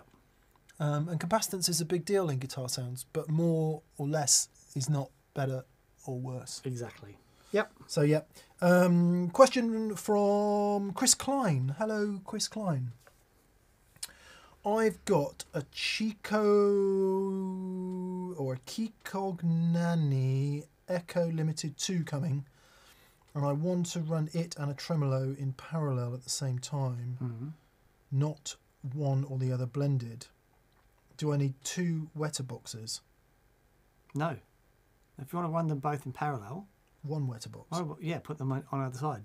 You get one on the left-hand side, one on the right-hand side. Yes. Boom. Also, does the delay have to be 100% out to work correctly? I don't know what that means. No. 100% out? Wet? 100% wet. Oh, It's a 100%. typo. No. If you're running in parallel, the wetter box will split that signal. So yeah, you'll be fine. Yep. And so you can run the tremolo and the delay completely in parallel, and you can mix them however you want. Yeah, but it might. But the thing is, if you just want, if you're running left and right, you don't need a wetter box. You just need a splitter at the end that goes one into the tremolo, one into the delay, left and right out. Happy days. The wetter box will do that. This is a really interesting question that I could talk about for probably at least an hour. Okay. So I'll try not to do that. Sub Rosa says, what do you each see in your head when you play? Is it more the geometric shape of chords or notes, or is it the actual chord notes or names? Yeah, that's very interesting. So it's geometric to a point, but it will be if I'm playing just A, and I'm seeing I'm just seeing that shape. But then if I'm thinking outside of just the straight major scale harmony, and I start thinking, so Lydian, then I'm hearing that before I play it, but as soon as I hear it, then that will jump in geometrically in that shape. Yeah, I don't see colours or anything like that. I'm not that good. What do you see? If I see shapes or notes, I play really badly. Oh wow! So if my brain has to process what I'm playing, the playing is laboured, repetitive. I mean, what I play is repetitive anyway, because I don't have a very wide vocabulary. And I don't say that in a self-effacing manner. It's a matter of fact, largely through choice, because there's a certain sound that I love. But if I start thinking about it, it just doesn't work, and it sounds bad. But of course, that's what you've got to do when you practice. You have to think about note name. I don't know the note names, to be honest. I have to sit there and work it out. But I do definitely think about shapes. I can only play by shape when I'm learning. But on those rare moments when I play my best, or what I feel is my best, or the most free, shall we say, is exactly the same as being free in any other part of your life. So whether it's in relationships or at work or when you're being creative, you're not thinking. Your brain will stop you. If you're thinking, your brain will stop you. It will impede you because it will get in the way. What you need to be doing is flowing. Getting to that point is tough. Yeah.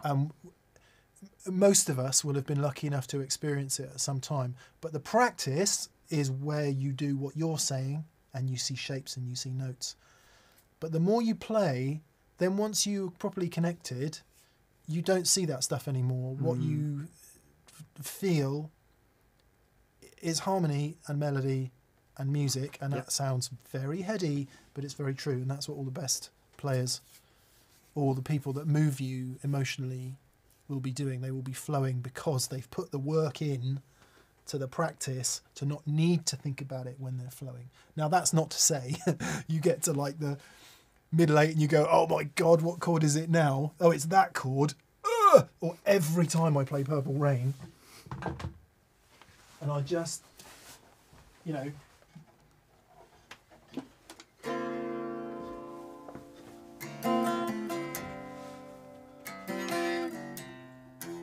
haven't had to think about anything else. Now I've got to think about this because I can only see it as a shape. And you hear Wendy when she plays it, right? So you can hear her go, oh, shit. And even she places the root note before she plays it. Yeah, she goes. Actually, I don't even know if that is a root note. So it's not to say that it's possible to attain that state of flow all the time. Of course it's not. But that's got to be the goal. Yeah. And it's true of life as much as it is. Because the minute your brain gets involved, it's telling you all the wrong stuff. Yeah. I think. I agree. Don't trust your brain. It's not to be trusted. It'll land you in the nut house. I'm running a Blues Deluxe and a JTM 45. Oh my God, that's nice. Says Iron Wolf 1776. As a wet dry pair, best tones are from my Gibson 335 and a Fender Tele. Les Paul and Strat come in next. Yeah, I mean, we all like different things, don't we? There is something about Marshalls and Gibsons. Totally. Yep. It might be that you like that sort of more forward mid. Although Les Paul's got plenty of mid, so I don't know. Yeah, just personal preference. Yeah, nice. Personal preference. Very nice indeed. I love you, gents, says Jacob Parker. We love you too. Thank you, Jacob. Can't tell you how great these hangouts are for our happiness these days. Whatever happened to that massive secret pedal? Everyone was too busy, is what happened. Yeah. And it would be great to pick it up, actually, because it was killer. It was awesome. It was absolutely brilliant. Okay, there's a conversation to have. Yeah. It's as with all these things, you know. Sometimes having the time to just make the phone call and have the discussion and push it forward, which I'm really bad at. Actually, I should make a public apology to everyone that keeps emailing me asking for something and I'm not replying to anybody, just because I can't even get my own work done, you know. Yeah. Which is not a frustration with the people that are emailing you. It's just sometimes just, you know this, right? To wake up in the morning, get everything you do need done and make it back to bed is hard enough. Yeah. Not that we have hard lives, but I don't know. We touched on it earlier. But we have. COVID has been.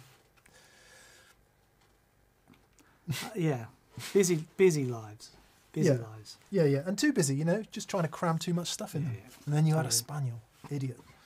So yeah, it would be great to revisit that, Jacob.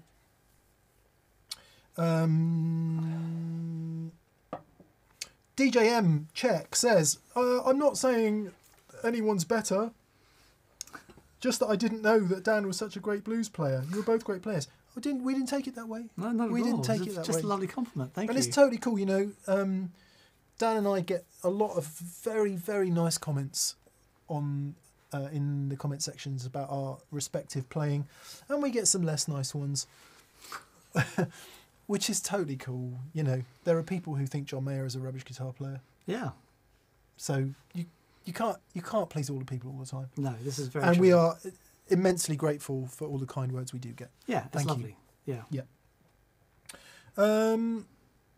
Right. How do you feel about the HM2 Wazza being announced?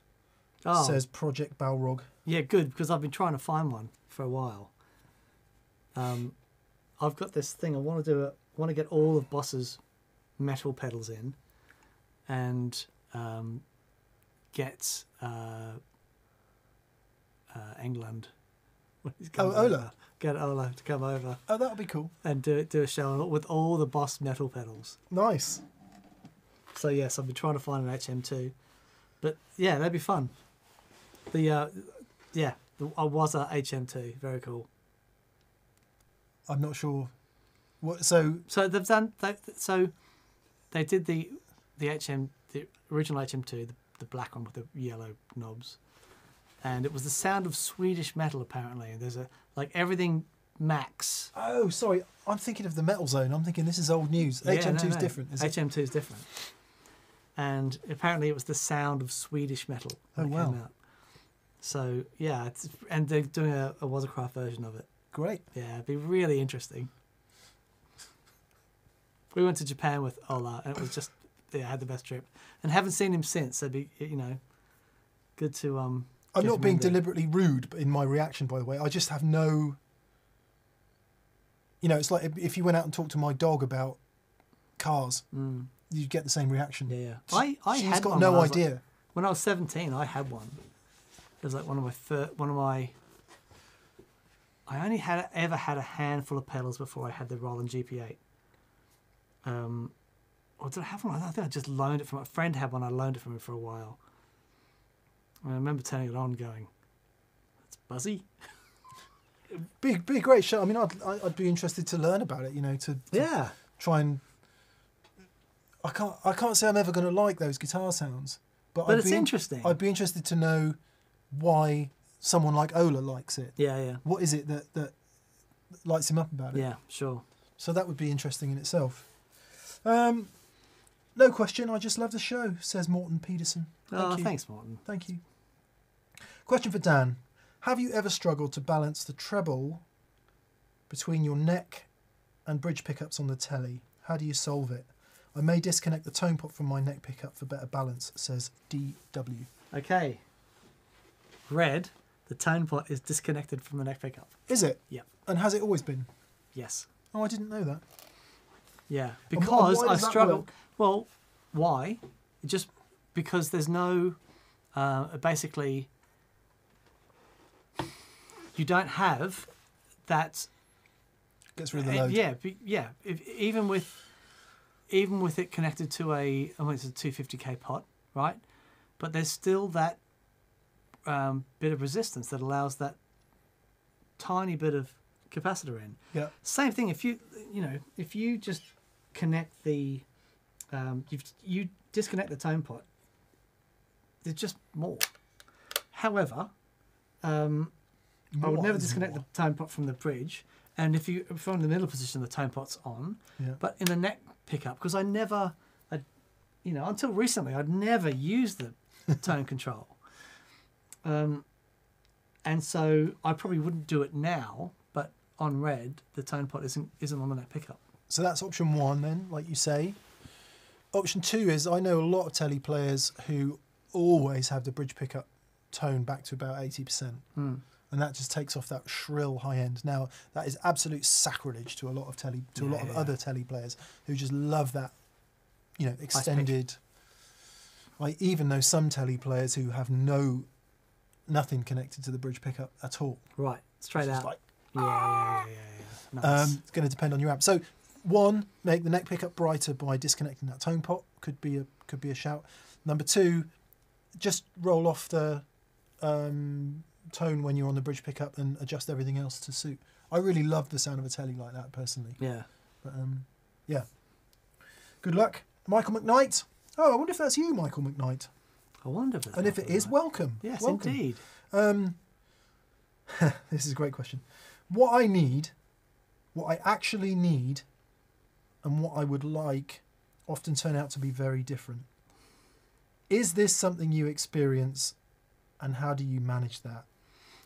How can you help us make better choices? So a big part of why we started was having the ability to understand that it's not about having the ability to know that asking the right question, asking a better question,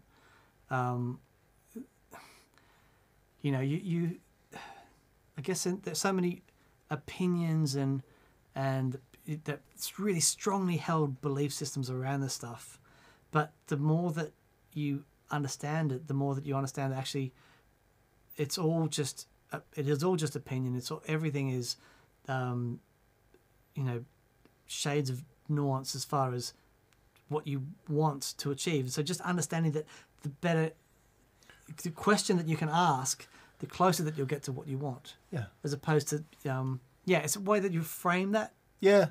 And also bear in mind that not everything is the same all the time.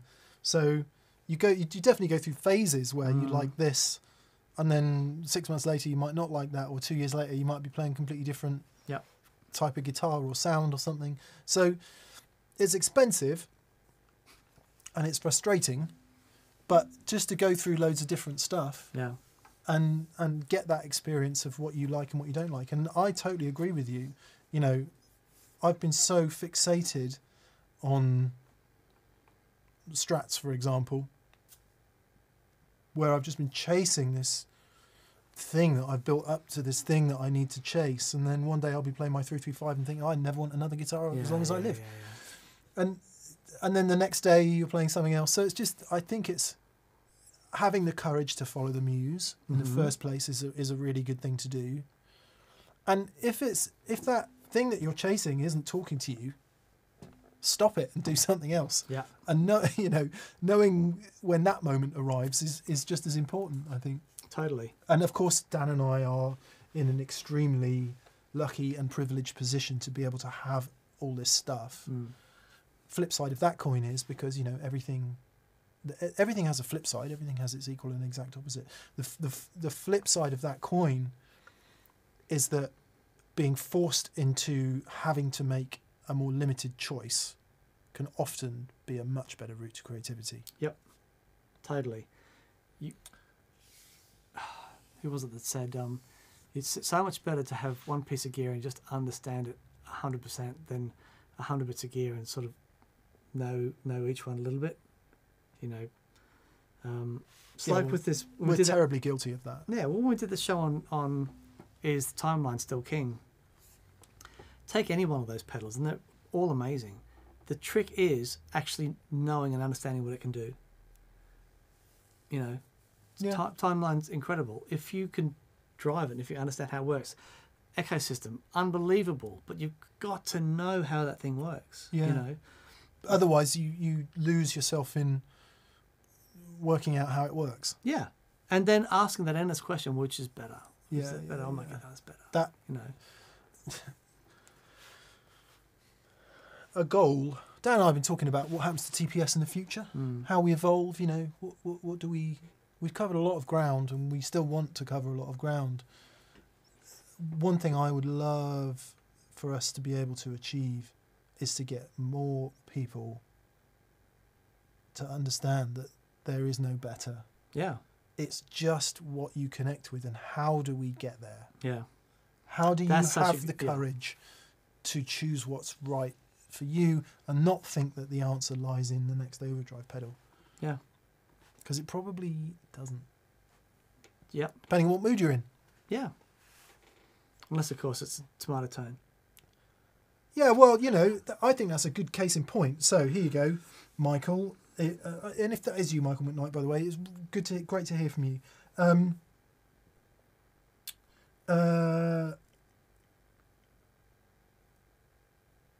So I would never, I'm pointing at the Preamp Mark II and the CXM78 from Chase Bliss, I would never in a million years have thought about using something like that.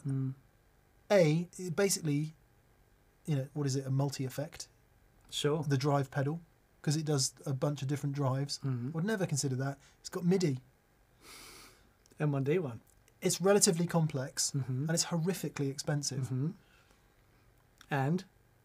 I heard it, and I'm like, I'm using that. CXM78. I don't even like reverb pedals. I think they all sound cheesy, in my personal opinion. Because I don't know how to use it. Not because they sound cheesy, because I don't know how to use it. I hear that thing and I'm like, I'm never taking this off my board. Yeah. Ever. Yeah.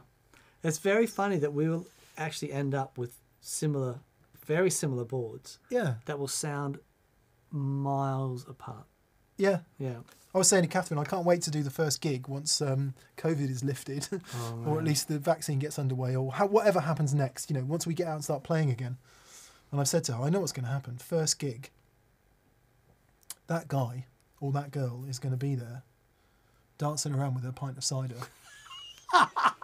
like not in time, clapping on the 2s and 4s, Yeah. and that pint of cider is going to go in my faders.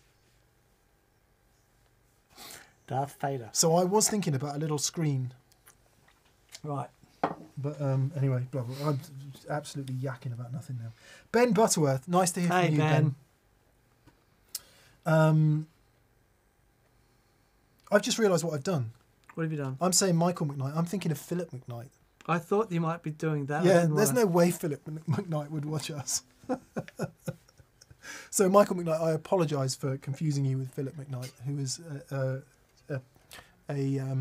contemporary of ours in this world, who we are lucky enough to meet up with on various shows and things like that. Anyway, apologies. Ben Butterworth, nice to hear from you, Ben. Glad you're back. Any thoughts on the Effectro Delta Trem tube? It looks and sounds awesome, but it's big and has tubes. Yes. Any versatile tremolo alternatives? The Effectro Delta Trem is absolutely glorious. What is it? I've never tried it. Just a tube-driven tremolo. So like a bias type trem. Yeah. Yeah. But man, I love their modulation effects. The his vibe, his tube vibe, far out. I've never heard anything like it. It's superb. Yeah, I have heard that. just unreal. He's that guy. He is so switched on. Yeah, I love his stuff, and yeah, the trem is exceptional, absolutely exceptional. But it's big. You know, how important is trem to you? If you use it in every song, if you know, or you know, lots of songs, and it's a core part of your sound. Amazing. If you stick it on once at the end of set 2, you might. So am I assuming that the relevance of the having valves in it is because proper bias tremolo, for anyone who doesn't know, one way of doing tremolo is to affect the bias of the tubes doing the output, right? So you get the up and down in the volume. Is that what's happening? Yeah. Yeah. So there's no Totally. other way to do that. No, there isn't. But it's also, you know, tube-driven preamp and all that stuff, as all of his pedals are. So it's going to be awesome. It's insane. Would So also good. check out the 2 new offerings from Origin. Dan and I are going to do a show. There's 2, one that's been out for a while, and then the Magnatone based one. Yes. I think that only does harmonic tremolo. I could entirely be wrong, so ignore the detail of this answer. Check out the new Origin Trems too, because they will be very good. Yeah. And of course, who knows if 2 idiots on YouTube aren't going to release a really nice tremolo pedal soon.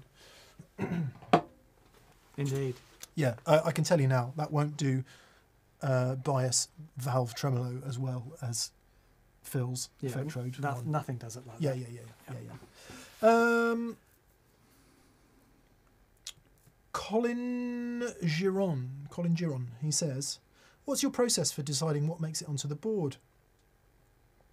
I tend to want everything, but I don't utilise everything. I know it's preference, but I'm curious what your thoughts are. The first thing is deciding the amp. So, you know, I've got the matchless. I'm looking to buy a super now to go with that. Like we did some recording today, and these 2 amps together, when you hear them together in the room, it's just like, it's so, I'm done. Bonkers, isn't it? So mad. So once you've got that sorted out and you've got a fairly decent idea about the guitars and things that you want to use, then it's working out with the pedals that work with that setup. So, and it's, you know, it's years and years of trying stuff, and you know, that's the great thing about pedals, because you can try something and then you can swap them out without having to redesign your whole system. They're like modular tone boxes. They're wonderful. So yeah, start with the gain stages and work out the gain stages that are going to work with your guitars and the amplifier, and then colour to taste. Yeah, I guess if you've got loads of pedals, you'll have moods where you're into certain things. Totally. One of the things I love, and thanks to Dan, have learned to love about pedals, is exactly that. If you've got a board that's got 3 overdrive spaces, 2 modulation spaces, 2 delay spaces, and a reverb space, then there's no reason why you can't just swap stuff in and out. Yeah. Depending on how you're feeling. So I definitely, I think everyone's probably the same, but I definitely go through periods of wanting everything and really complex and all the rest of it. And at the moment, and for some time, I've been in a minimalist. I need fewer things. Yeah. Some of that is pure practicality, because doing this show, I'll build a really lovely board, and then the next week we'll be doing something and it will just get torn to pieces because we need some things off it. And it drives me nuts because it takes me hours to build a flipping board. Yeah. I think we build your board, then you leave it at home. Yeah. Don't bring it in. But at the moment, my pedal board, which I'm going to show you again in rubbish colour. Please excuse the colour.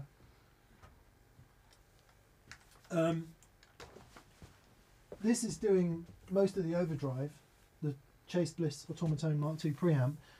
This is a new fuzz I've got from Dan Drive, which is doing a zonk machine, harmonic trem and normal trem, Future Factory delay, and a reverb. And given that we don't have any gigs at the moment,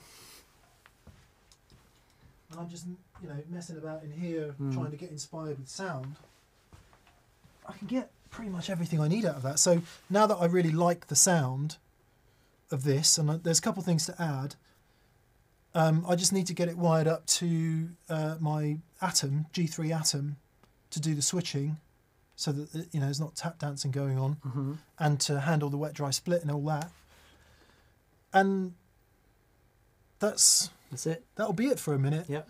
How long? I don't know. Yeah. But the sounds coming out of this little, albeit eye-wateringly expensive rig, are it's incredible. Totally inspiring. Yeah. So that Future Factory and the CXM together, when I first heard those two together, I knew that certainly for a period of time, that's the delay and reverb. Obviously we both love the Future Factory and just the clarity and the possibilities with it. But man, when I heard the CXM, just blew my mind. I just can't get away from those short rim reverbs. Yeah, it's incredible. It's such a great sound. Yeah. So it's 1:45. Do we have many? Yeah, please, no more super chats because I think we're miles behind. So Yeah. let's hurry up. Thanks everyone. Yeah. David Rustad, Mick, your G&L ASAT experience. Thoughts on the pickups? I have a really nice ASAT special that I've been playing. I'm thinking about selling it because the middle position is tricky. Bizarre. It's one of those things, isn't it? Because I've always said I don't like ceramic magnet pickups. Yeah. Love those pickups. Yeah. But that guitar spent 98% of its time on the bridge pickup through an Orange OTR 120. Nice. Cranked.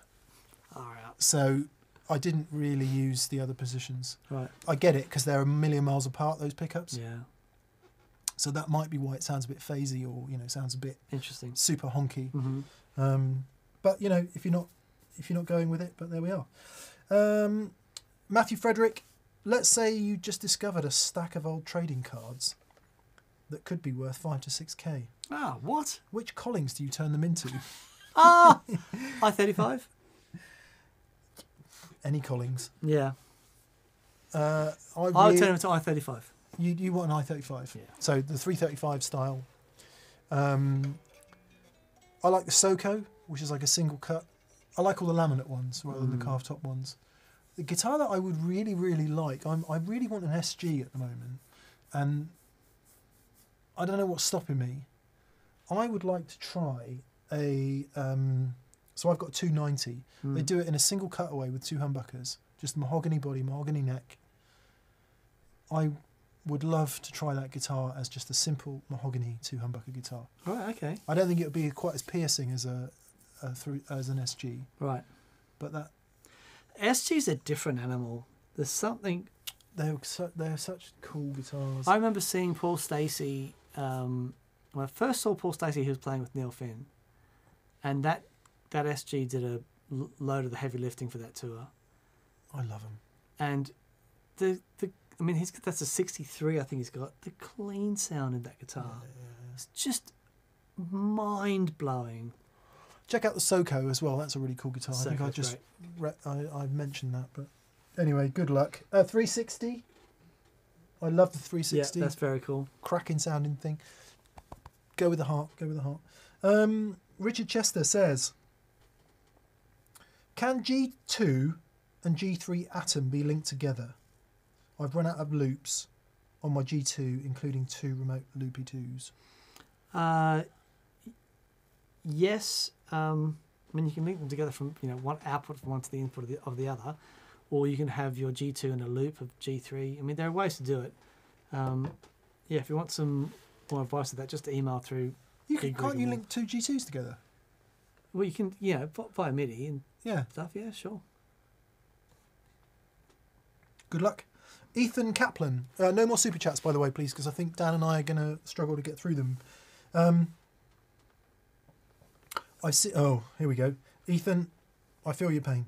He says, I've seen different views on where to put fuzzes in the signal chain. Is it better to have it first and then the Dynacomp after? So the reason for this question is common placement of compressor for a lot of people is first in the chain. Yep. Common placement of fuzz is first in the chain. Yep. Common placement for wah-wah is first in the chain. So if you've got a compressor and a fuzz, how do you deal with that? So Dynacomp is a buffered pedal, right? What I mean by that, when you hear if a pedal is buffered or not, they're talking about the state in its bypass. So if it's true bypass, it won't affect this, the signal when it's turned off. The Dynacomp is buffered, so when it's the effect is off, but the pedal is powered, the signal's still going through a buffer. Now that buffer, if you put that at the input of your fuzz, will have a big impact on how that fuzz sounds. However, if you put your guitar into the fuzz and then the fuzz into the Dynacomp, it will still have an impact, but you've got a much better chance of it being usable. Wah, again, same thing. A true bypass wah, very important if you're going to have that at the start of your signal chain.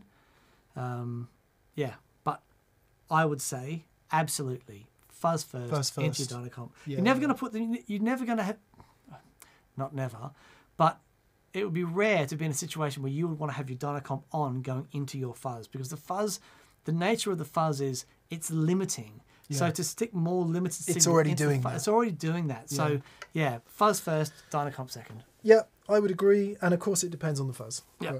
Yeah. Andrew Easton Bentley says, I own a Hampstead Trem. Nice. We should have mentioned the Hampstead Trem earlier. It's really great. And the Gig Rig soft switch is so much better to use than a standard switch. Any possibility of other brands using it? I sent switches out to every pedal company, and the problem is that they're really expensive. They're crazy expensive. Yeah, they're milled from stainless steel. Dan, could you offer some? I'm going to share a bit of knowledge that maybe I should or shouldn't share. Can you tell me if a standard on-off switch like you find in most pedals costs 1? How much does an Opto kick switch cost? 5. 5. So it's 5 times more expensive. Yes. There is a number, a multiple by which build cost gets multiplied by the time you get to retail cost. Let's say, for example, it's 6. Let's say, for example, it's 6. And this is not going to be true for every company, right? So if your standard switch costs 1, by the time it hits the retail, the cost of that switch in that pedal is 6. If it costs 5, the time you hit that pedal hits retail, it's 30. And that is literally how that works. Yeah. Now, I'm not saying that those are the multiples. Some pedals will be 6, some pedals will be 10, some pedals will be 1. Everyone says components don't make a difference to how much a product ends up costing. They flipping well do. Boy, do they ever. Oh my, who says that? People say it. They're like, just, you can just build this. These things cost nothing. and you could just throw it together. You know, you don't have to pay your staff healthcare or any of that. You know, you don't even have to pay them wages. You don't have to provide them a clean and safe environment in which to work. You don't have to pay their tax contributions. You don't have to contribute to their pension or medical bills. You don't have to do any of that. You can just not pay anyone anything, and pedals are so cheap to make. Sorry, bit of frustration at how easy internet keyboard warriors think companies are to run. They're not. Yeah. They're really hard to run and make money. So the reason that we designed that, if you've got an effects pedal and it's got a foot switch on it, and that foot switch goes, because it's the thing that you're stepping on all the time. It's the thing that you come into contact with most, and that's where all the pressure goes. So the foot switch is the thing that fails most often on a pedal. Yeah. The foot switch was the only thing, I think, in G2 that we didn't design originally. And if you imagine, we've got 14 foot switches on that. You've only got to break one and the whole thing has to go back for repair. So we just got to a point, it's like, no, this is stupid. We need to design something that's, you know, bulletproof. So that's how that came about. Now, and we did, you know, I thought this is really great. And I did offer it out to a bunch of people if they wanted us to do stuff. Yeah. And Hampstead were the only people that said, we love this, we want to put it in our things. Yeah. And, you know, there you go. Yeah. But it is, and they said, yeah, it's worth it to us to put it in there. Yeah. I mean, obviously you can suck that cost up if you're making it somewhere else, but it's not any company with an accounts department certainly wouldn't do that. Yeah. But that's the reason. Yeah. Ethan again says, I built a pedal board with a Quartermaster 6, but I've run out of loops. Do I combine certain types of pedal in a single loop to save space? You absolutely can do. It depends on the pedals that you use most often. It depends on the effect of bypassing that pedal in your signal chain. So, for example, if I have three gain stages that I use all the time, and you know I'm constantly going between them, then I'll have I have a loop for each one.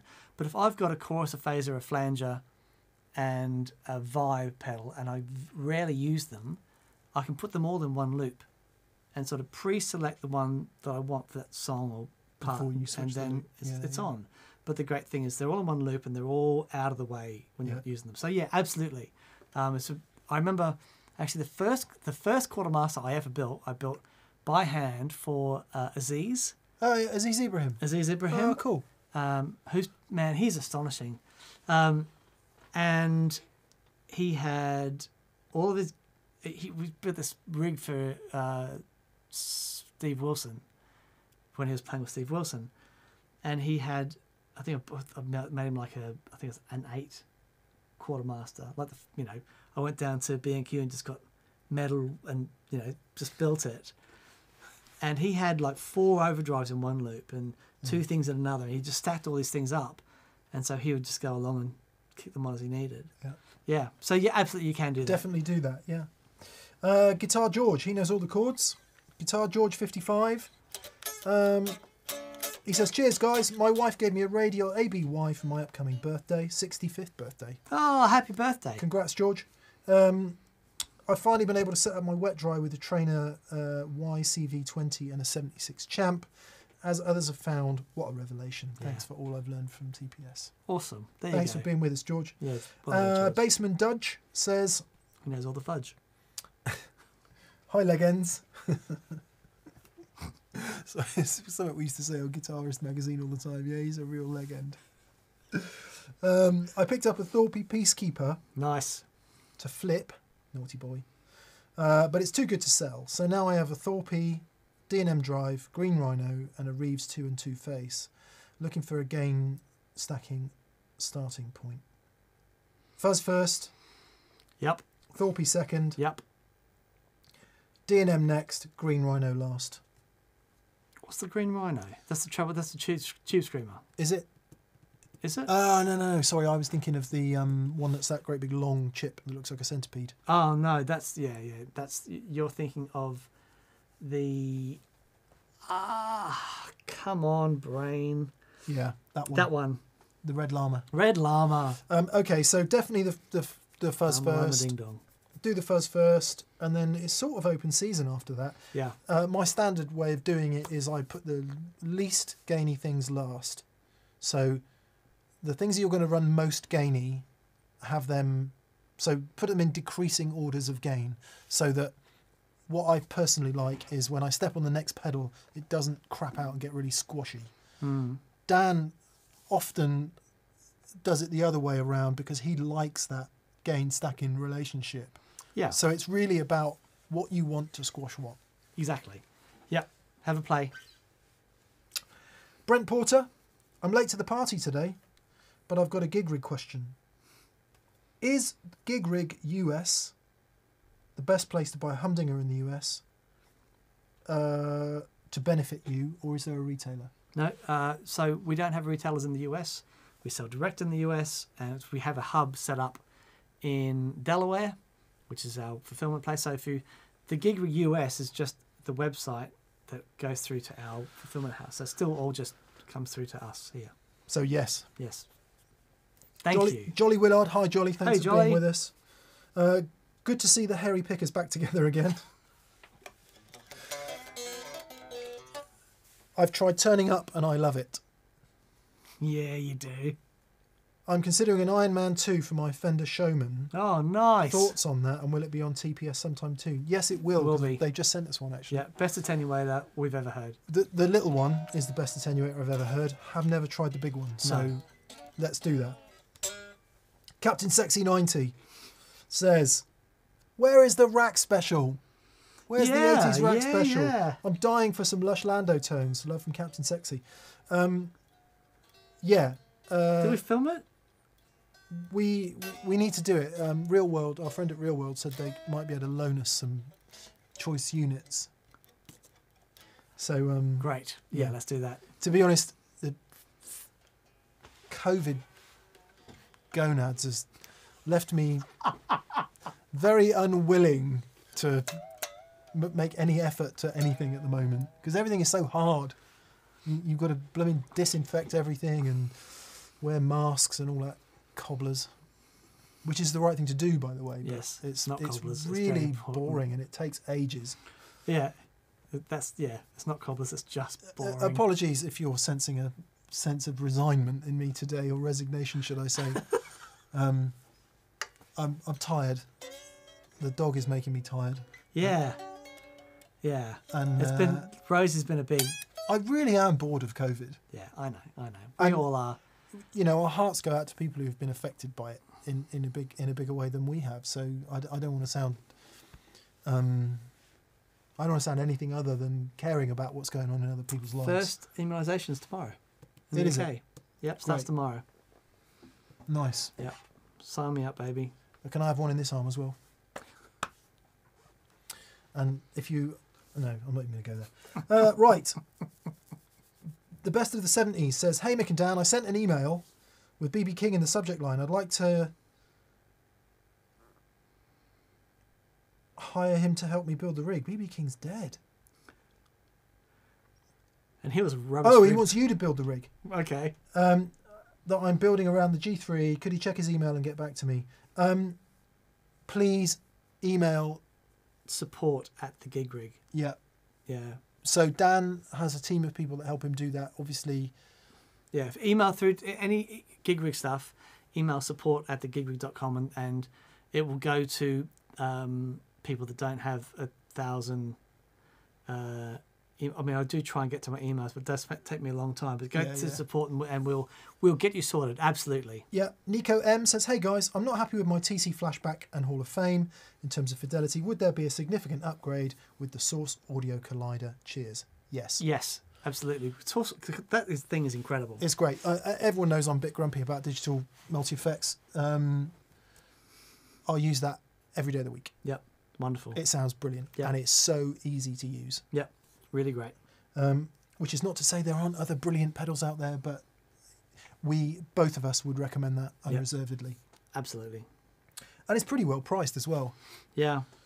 What's your opinion on pot tapers, says Daniel Chavez. My Les Paul is linear, 335 is mixed, and my Strat and Telly have audio. I go back and forth on preference, looking for consistent experience on all guitars.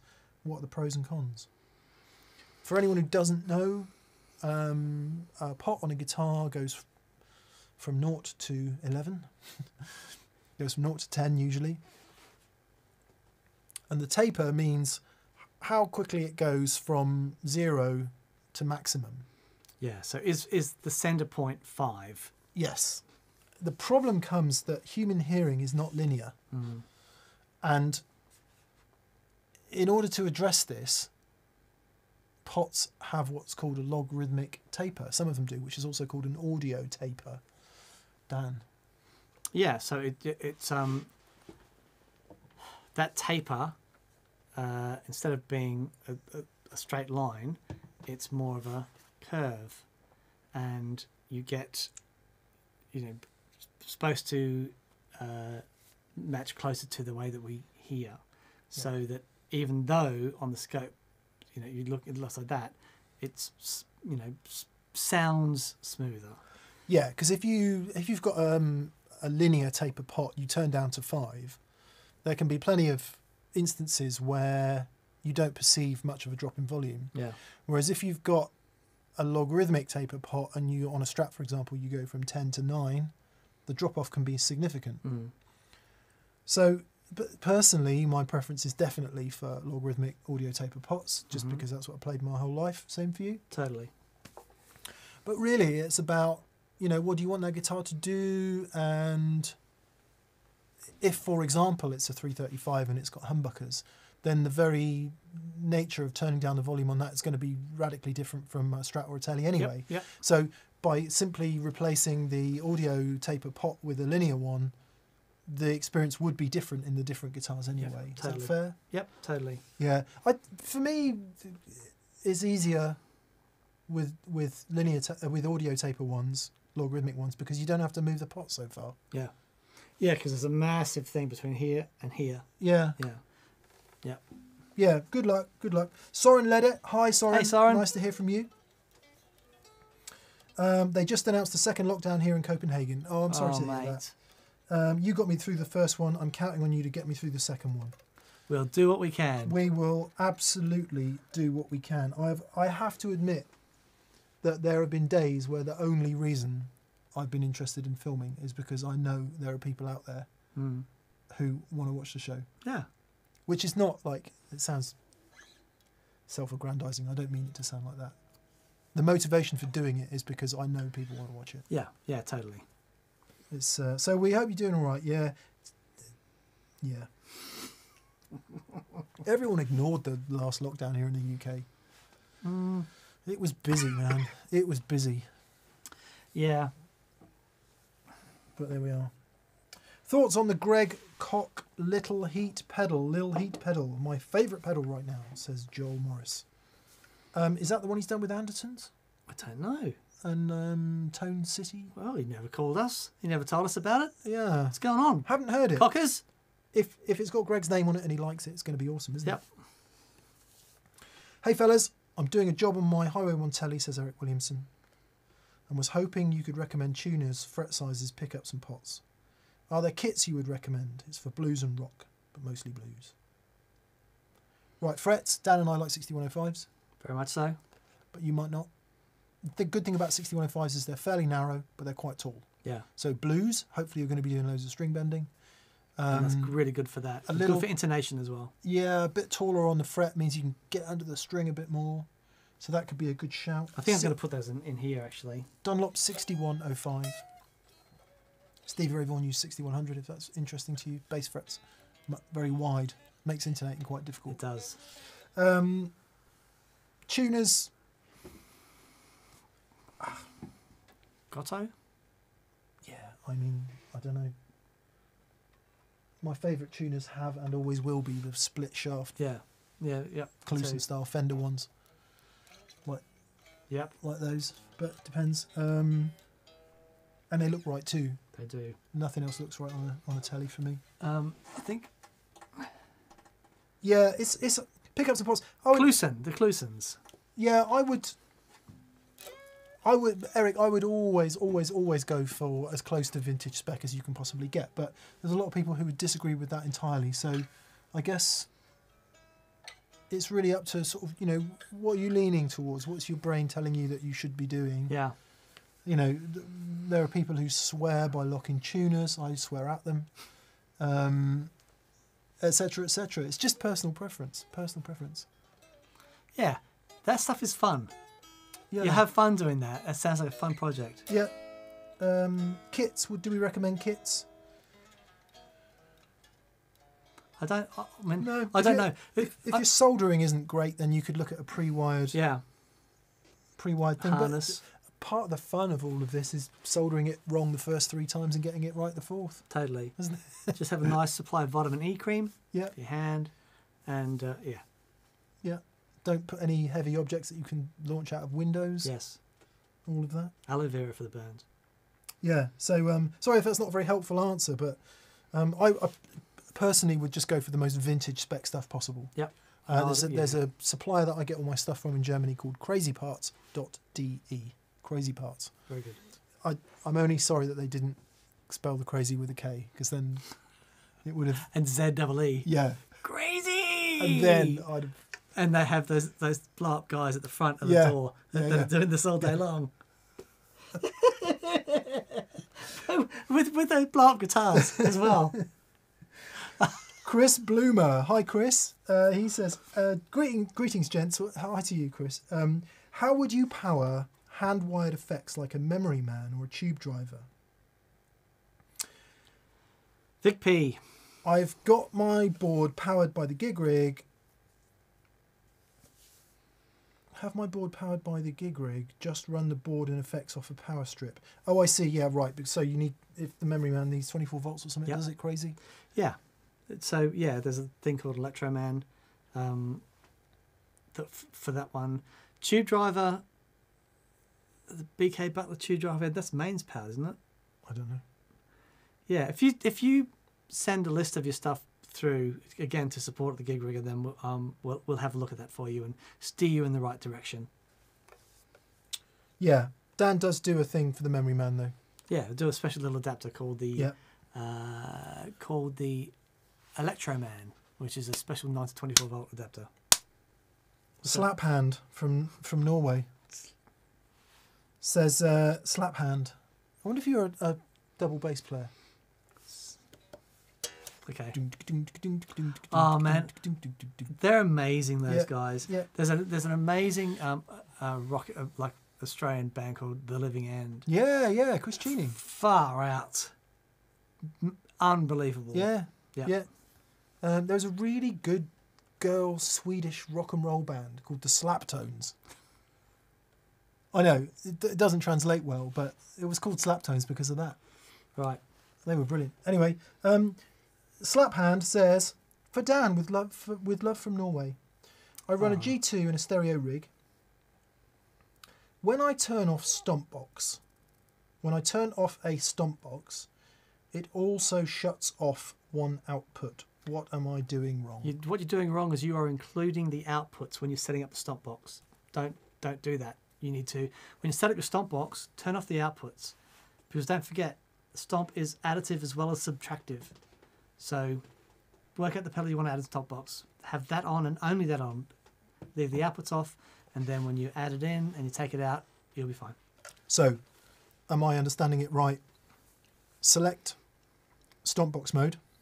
You select the preset you want to program. You select the loops that you want to add in stomp box mode. Turn the outputs off. Make sure that everything else is turned off. Then hit stomp box mode. Now, when you're on your preset and you add that stomp box mode in, only that loop's going to be added in. And when you turn it off, only that loop's going to be taken out. There you go. There you go. So you might need to rewind that and replay it again, or make notes and write it down, but that's the answer. Yeah. Good luck. Matt Presley. Is there a pedal that replicates the magic of a fuzz face with your Strat volume turned down without having to turn it down? You know what? That is really tricky, because a lot of that is the so if you have the pickup setting the volume control here, and then we're turning that down, that's reducing the level before it hits the capacitance of the cable, and then that hits the low input impedance of the fuzz, and it's that basically the filtering of the cable and the volume control hitting that, the capacitance of the cable, that creates that. Doing that on the other side of the cable, the other side of the capacitance of the cable is actually really tricky. Please stick with it. Please try and stick with using that volume control. Yeah. Because there's so much nuance there, and there's so much fun in there, and I get that people find it difficult. Yeah. To just, because your brain's going, oh, I need to turn the volume down, and then you forget what you're playing and all of that. It's a bit of muscle memory. The more you do it, the more it will start to feel natural. It does open up whole worlds of stuff. The Analog Man Sun Faces do have an input resistor, which goes some way to doing it, but not really. Yeah, but that's a series resistor. Yeah, it's not the same thing, is it? No. But it's a massive part of why they sound the way they do. I think Music Therapy Laz says, what we really need is a reverb tank top for the ladies. I'd get one for my wife, and tube tops for spring and summer. And I was also asked about baby grows. Yeah, we did get some. We do ladies' tees, women's tees, and baby stuff, and they sell so incredibly slowly that we just need to be a bit careful about how many we buy. Interesting metric for you. Most of us YouTubers here, whether male or female, have a 98% male audience. It is true. I can tell you it's true. Here's hoping that may change.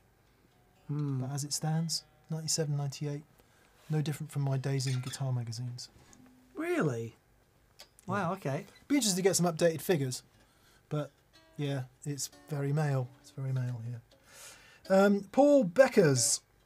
And if the answer is why don't you get more women on then and more women will watch, the evidence is that does not work. What you get is more men watching. Paul Beckers, sorry to go off topic. With the huge amount of content online, do you think a paid guitar course still makes sense? And if so, why? I'm contemplating starting the Paul Davids course. Awaiting his TPS pedalboard show, by the way. Does it make sense? Yes.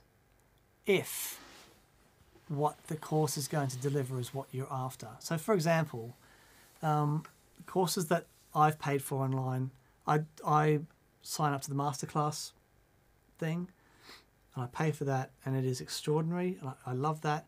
Stuff that I've paid for on, I paid for a Pat Martino course because I wanted True Fire, because it's very different when you go and people are not. Of course, like True Fire and that sort of stuff, the way they deliver their content is incredible, and it's very, very different than just going to a YouTube channel and there's a guy going to teach you some stuff. It depends as well. I mean, I bought a Robin Ford one, 2 Robin Ford ones, and the Alan Hines one from True Fire, and I think they were like maybe $40 or $50 each. Paul's is like €199, I think. Right. So it may be more complete. One thing I do think, when you buy anything, you're more inclined to use it. Yeah. Because you want value from it. Yeah. So you're more inclined to engage with it. And I do think, exactly what Dan just said, the way that, if they're asking you to pay for something, the way that it's laid out and presented is usually in a pretty linear fashion that makes sense, that's going to provide you some benefit in what you learn. Yeah. Whereas if you're just sort of, here and there all over different sites over YouTube, it's not structured. If you know exactly what you want to learn, it could work really well. Yeah. I would totally pay for I do totally pay for guitar courses. Yeah, absolutely. I think that's, if you know what you want to learn, like the Pat Martino course, I'll be studying that for the rest of my life. Yeah, I did the Robin Ford chord theory. I think it's called Chord Revolutions or something. I don't have a lot of time, but I've been through it once, and then every now and again I'll go back, and if I get a couple of hours here and there, because you download it, right? So you keep the content. And like Dan said, I think I first got that 2 years ago, and there's still bits of it that I look at. Yeah. So it's evergreen. Yeah, and guys like Paul Davids and Justin Guitar, and excellent teachers. So yeah, it's for me, it's totally worth it. Yeah. Brian Mills, thank you, Brian. There's no question there, so maybe we've missed you. I think we're going to really struggle to get through these, Dan. Okay. Ian says, I've just acquired a Bloom version 2 by Jackson Audio. Nice. Where should it go in my chain? I never know where to put an EQ boost. I have it after fuzz because of the compressor. Okay. Depends on how you want to use it, but I think an EQ boost is great at the end of a gain stage. At the end of all your gain stages, is where I would say stick it there. If you put it before it, it shapes the overdrive. If you put it at the end, it shapes the overall tone. Yeah. So, you know, we always say, don't we, plug it in, listen to it in different spots and see what works for you. Yep.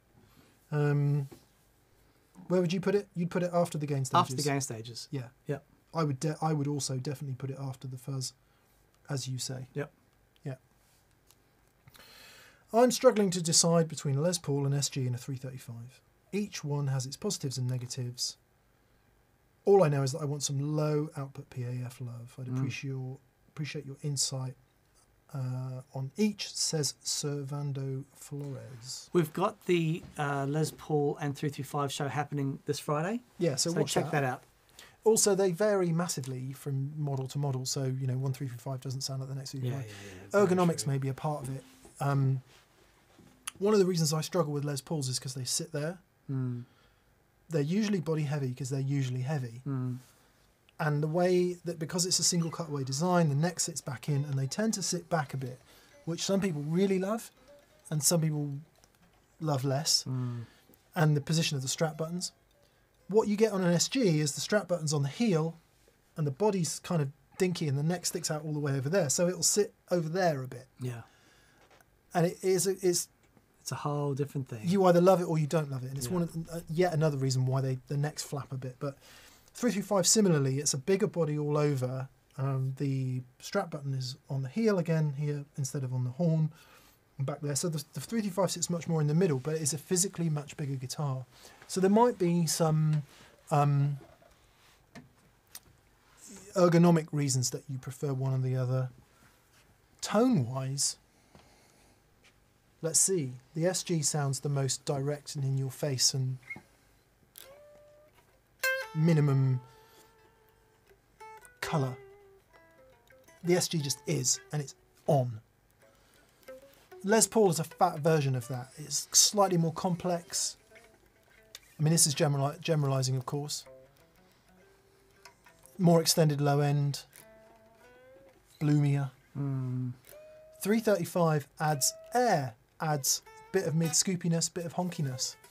So, you know, I would listen to some classic recordings down the years of Key, SG, Les Paul and 335 players and see what tweaks. What you need to end up with is probably 2. Yes. Yeah. Yes. Sorry, just had SG in. Yeah, it's a tough one, that. Really tough one. No, don't hit that button, Mick. Do not hit that button.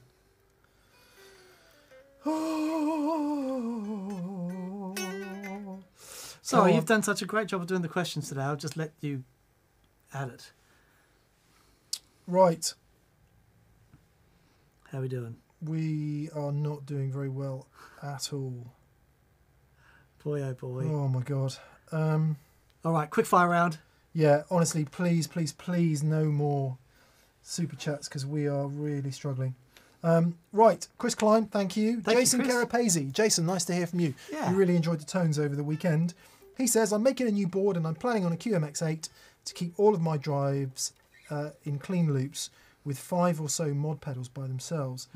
Is this worthwhile to do, or do I need a larger QMX or G3 to keep things quiet?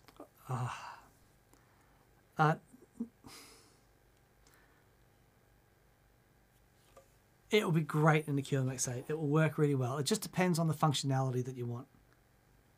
You know, QMX8 will do it all as far as getting things clean and things out of the signal path. It just, it all depends on functionality. Yeah, it's really tough. Having everything in its own dedicated loop Is nice. the cleanest possible way to do it. Yeah. How much that actually matters to you is the next question. Sure. Yep. Yeah. Yep. I got 5 pedals on this pedal board down here, no switcher whatsoever. It sounds great, Sounds really good. but it's causing me some tap dancing problems. And every now and again, I'm like, I don't want to hear that noise. I do not want to hear that noise. So it's going to go in the atom. Dennis Ditlevsen from Denmark says, "Hi guys, I don't have the time to see you live today," he says, but he's been very generous. Oh boy. I love your show. Greetings from Denmark. Greetings to thank Denmark. you. I love Denmark. Yeah, we just started watching a new Danish murder thing, which is Okay. great. They do murder like no one else. Yeah, right. Yeah, it's really good. It's called DNA, I think. Anyway, Tom Bromby says, "What do you think about multi-mode delay pedal which combines actual BBD chips as the analog mode with digital processing for other modes? Maybe the automaton delay. Does that exist?" The automaton delay. No. A delay pedal that's got BBD and BBD bucket brigade devices. For anyone who doesn't know that, I don't know one. it's a blooming great idea. Someone ought to be developing that right now. Yeah. Someone was thinking about it. Were they? Too late. Dave Oshman. Hi, Dave. Greetings from Houston, Texas. Whenever you talk about less expensive Fender tube amps, you mention the Pro Junior. Do you prefer that to the Blues Junior, and why? Okay, so I own a Blues Junior, but I think I prefer the Pro Junior because it's simpler. Right. The Blues Junior sounds a bit scratchier to me, and that is just a matter of settings. I'm sure there's a sweet spot in the Blues Junior. Yeah.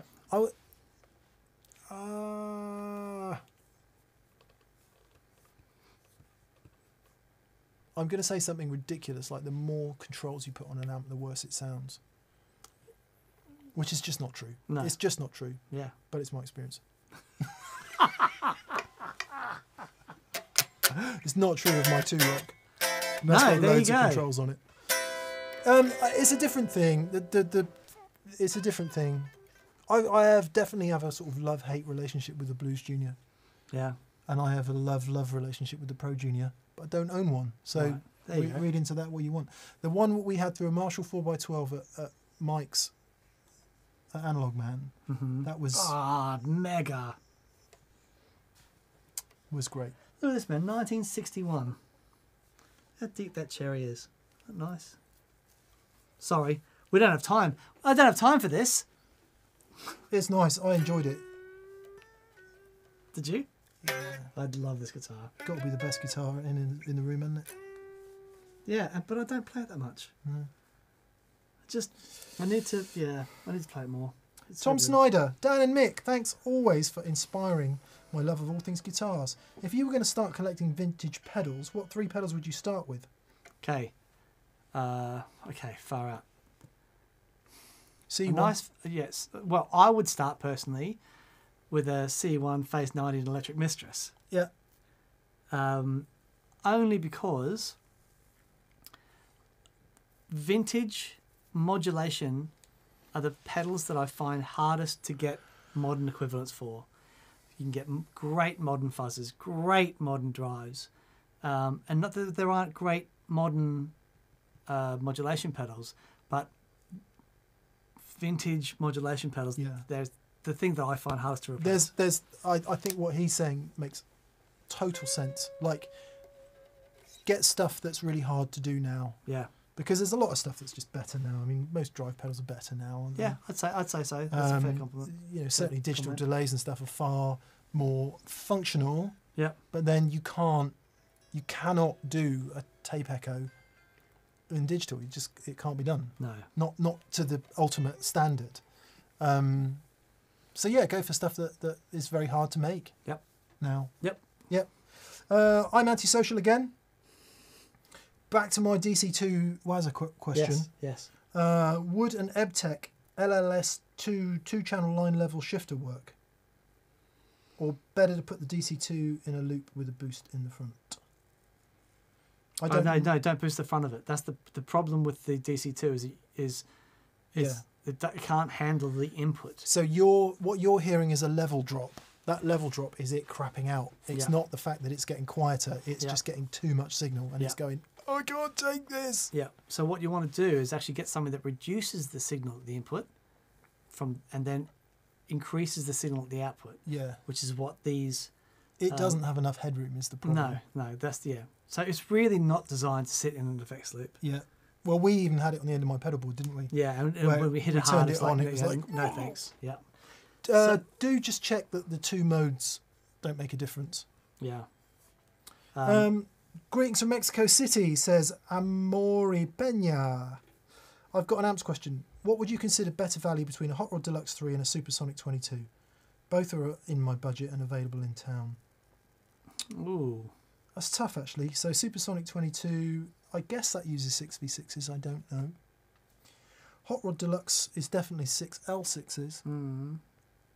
I believe the Supersonic has got a couple of different modes for the clean channel. So it's got like a tweed mode and a non-tweed mode, maybe. Right. Hot Rod Deluxe is like one of the best-selling amplifiers in the world, but I love the Supersonic. If you want headroom, if you want more headroom, go for the Hot Rod. Yeah. If you want kind of sweeter, crunchier, character, bit more character, go for the Supersonic. Yep. David Braniff again. Hi, David. And thanks again. He says, thanks, boys, for everything. I got to try a Vox AC10 for a ret dry wig before lockdown here in Northern Ireland. I loved it, but my big muff pie was too much. Dan, what are my options? JHS? Yeah. The problem that you've got is the bottom end with the pie. So you want a muff that's got bottom end control. So the Thorpe Fallout Cloud into that will just sound superb because you can contour that bottom end down. Yeah. I mean, one of the best guitar sounds I ever heard was just a normal big muff into a Vox AC15. And that was such an awesome thing. This guy must have been 16 or 17 at a battle of the bands. Awesome. And man, he sounded so good. But yeah, the AC10 is just not going to handle it. Yeah. So Thorpe Fallout Cloud. Yeah. Thorpe Fallout Cloud. Yeah. David Burke says Dr. Z M12 is a 12 watt 1x12 combo, now discontinued. Purpose designed as a pedal platform amp with higher headroom. Wow. That sounds really cool. It doesn't sound massively a million miles away from the PR12 from Morgan. I'm betting that Dr. Z is at EL84 and the Morgan's 6L6s, or is it still? No, I think it's 84s. Oh, okay. Oh, wow. Okay. Wow. I don't know. Well, it's based on a Princeton. What's in a Princeton? 60v6s. Oh, okay. In which case? I think. Call me wrong. Ian McKee. Hey. I've just finished a proper board at the weekend, and with Vic P, it sounds so much better. There you go. Yes, it does. I thought that would be that, but 2 days on, I'm scouring Reverb for boutique pedals to swap in. Damn you both. Any thoughts on the DSM simplifier? I don't know what that is.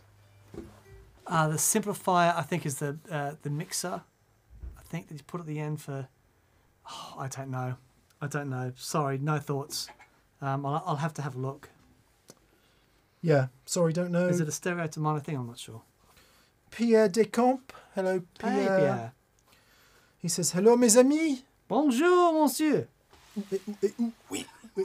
La la la la la la la la la. Yeah, that was our Eurovision entry, by the way. Hope you're well. I missed you last week and realised how much this is part of my stay sane in confinement routine. Ours too. Thank you so much for the weekly 2 hours of fun and sunshine this is. Thank you. It's been 2.5 hours today. Indeed. And very happy we are too. Matt Boyd, hello. Hey, mate. Hey, guys, I have a question about using OD pedals with the ability to significantly boost level volume into a high headroom amp. Assuming the amp's preamp can take it, do you like to control the overall volume with the amp or the pedal? This is really interesting. Great question. Yeah, really interesting. So both is the answer. Yeah. One of the things when I was doing Andy Timmons' rig, he has a lot of volume, a lot of output coming from his pedals, because the way that the amp, his messes react to signal the input is very special. But it's about understanding your amplifier. It's about understanding the gains, the initial gain stage of the amp, and what that's, how that reacts to loads of signal being pushed into it. So try having the amp turned up, the output of your gain stage turned down, and then finding an acceptable level. Then do the opposite. Turn the amp down, turn the input of the output of the pedal up to the same volume level, and feel the difference with that. So like one thing with the Matchless, it loves being punched really hard at the input. Absolute, just I think eats it up. Dan and I would probably agree that our favourite place for any amp is where it's kind of, if you hit it as hard as possible with a guitar, it just gives. Yeah. But then if you slam a load of pedal in the front of it, it's giving much more. Yeah. So you do get a lift. You definitely get a lift. Yeah. But you don't get the same lift that you would get if you had like endless clean headroom. Yeah. It's really that combination of the amp giving and the pedal giving its flavour. Yeah, exactly. To me anyway, that is where the most inspiring guitar tones to play are, because then you get the feel and all that stuff. And where that sweet spot is different from amp to amp. It's different with the pedals and So it's taking the time with your. You get used to your pedals as they are, and you go, "Oh, what I need is a new amp." You get the new amp, you plug it, and you're like, "Wow, this is all my pedals sound rubbish." Yeah. And it's just not that. It's the different headroom characteristic of the amp. So it's a fine balance of amp volume, pedal volume, how much lift you want, how much lift you don't want. Yep. And that's part of the fun of it, isn't it? Totally. And as Dan alluded earlier, the relationship in those gain textures can be radically different. Totally. As a bassist who plays guitar, says Scott McLean, I would love for you guys to get a guest to talk about bass pedals. Before lockdown happened, we had Paul Turner coming in. So Paul Turner from Jamiroquai is a very good friend of mine, who is an absolute master of bass pedals. But he was also going to come in with Rob Harris, the guitar player, and their drummer, and we'll talk about rhythm sections and the effects being used and stuff like that. And those guys, doesn't get any better than that. So yeah, it was part of the plan. We will do that as soon as we possibly can. Leyland pedals. I think I need a super reverb after Friday. I wanted to say you've inspired and taught me and others a lot, enough to start my own pedal thing. Oh my word, well done. I bought some stuff from the TPS store today. Can I send a pedal or two as a thanks? Really okay if not. Of course you can. Send us an email and we'll work it out. Yep, just and good luck. Good luck, mate. That's great. Well done. It's not a small undertaking to get into this caper. No. And thanks for buying stuff from the store. Makes makes all the difference to us. Flow, the inner game of tennis, says Chris Collins Guitar. Yeah, man. Back to you. Hi, gents. I lucked into a Kingsley Constable. What's a good drive pedal? Think 90s alternative. I like Klon style. Also low gain fuzz for a Les Paul, says Chris Morgan. Okay, so for anyone who doesn't know, Kingsley Constable is the front end of a Marshall Plexi, kind of. Mm-hmm. So, yeah, so just think anything that sounds good into a Plexi. 90s alternative, you really need a big muff. Big muff. Absolutely. Fuzz. Yep. And you like a Klon style, so get the J Rocket Archer. Yep. There you go. Get a big muff and a J Rocket Archer. Not much you can't do with that. Awesome. Yep. Yep. Awesome. I'm very excited for my G3, says Hans. You put your small combos on. Thanks as always, guys. You're talking but small combos now. Sorry. They're actually just bits of our rigging truss. They're just bits of our stage truss that holds the studio up. So we don't use specific stands. They're just these little 3-pronged bits of truss. There are some cool amp stands out there, actually. Yeah, I've got a couple, but my problem with amp, I like them on the floor. That's the trouble. Yeah, I like the way they sound on the floor. So I bought a couple to try some different things and ended up going back to just sticking them on the floor. Well, I can be really loud. There was someone did like a moulded thing, which you stick it on, and then it acts as a bass port. Okay. Like, do you remember when all that mad stuff happened in the 70s, like weird shaped drums? And it sort of felt a bit like that. I bet it works. Yeah. Shaft Johnson says, you've inspired me to set up a wet-dry rig. So I picked up a 64 Bandmaster, blimey, Yeah, you did. to run with my JTM 45. I've ordered a Belly Pop Deluxe and a 74 Phase 90. I'm new to delay in phases, but no half measures. Yeah, that sounds pretty special. Awesome.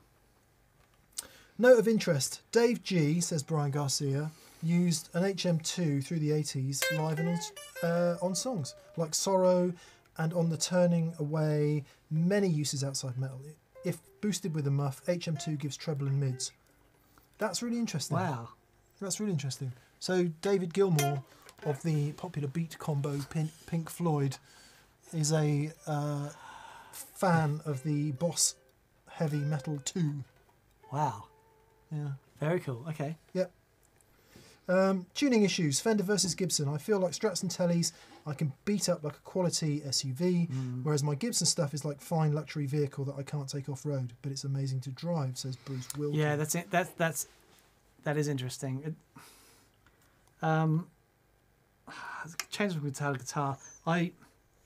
This has more of a, the thing with, the Loads net. of people on the internet just went, no! I can get a lot of movement.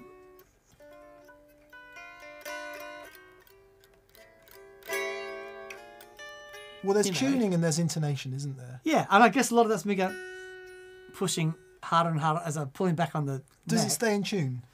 This does, oh yeah. Yeah. This is amazing for staying in tune. I've had Les Pauls that just will not stay in tune, and an SG that literally was impossible to stay in tune. It's always the nut. It's always the tuners. Yeah. And it's always the bridge.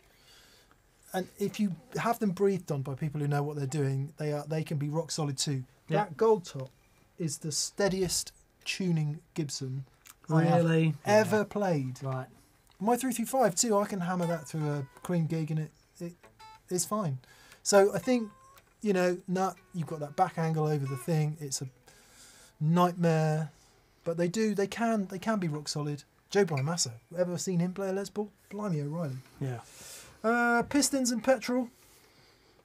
I run a pair of 20 watt Marshalls in a stereo rig. I've realised I really love the sound of blending one side with a big muff set at 2 and the other side at 10. How can I incorporate this into my rig?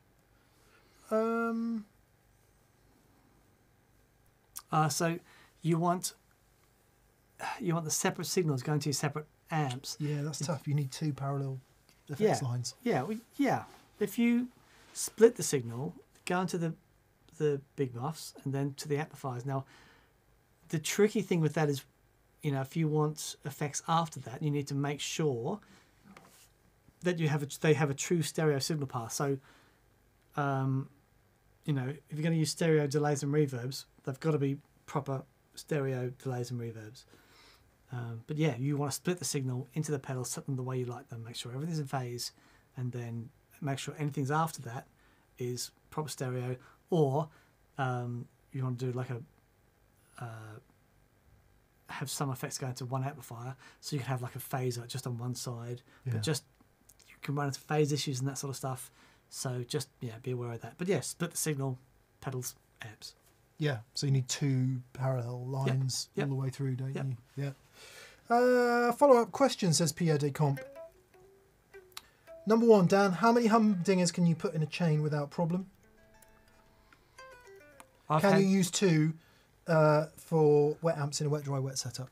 Yeah, I think I did a show once I had 7 amps, 7 humdingers and 8 amps all together. And that was fine? Sounded okay.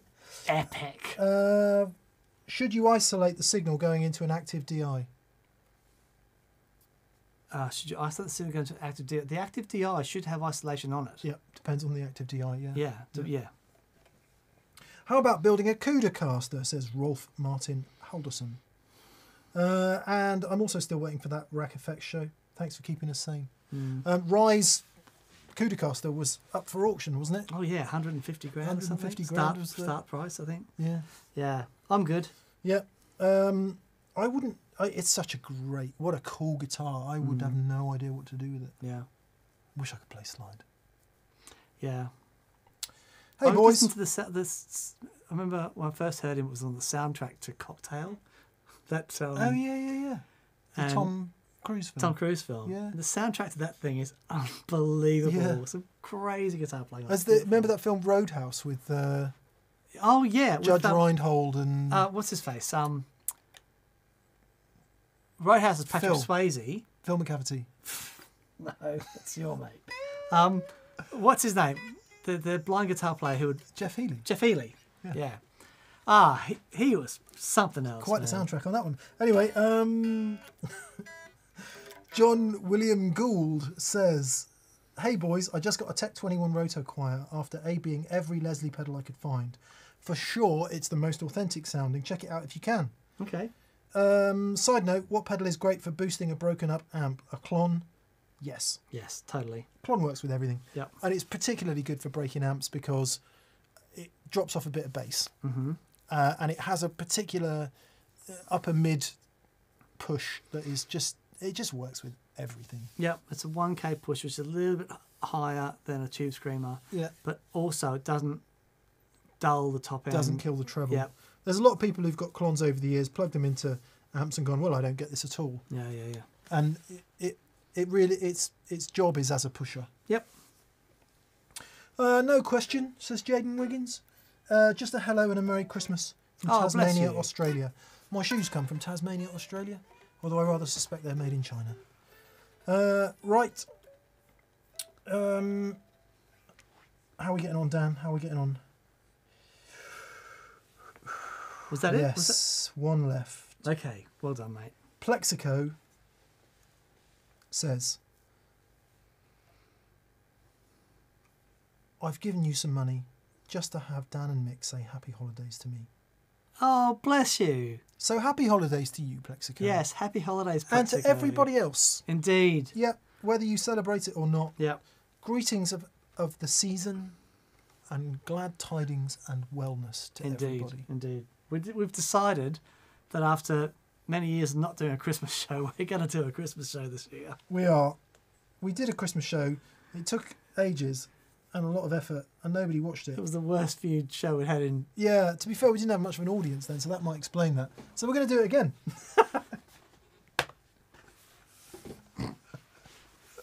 Brilliant. Oh, Okay, everyone, thank you so much my back. for joining us.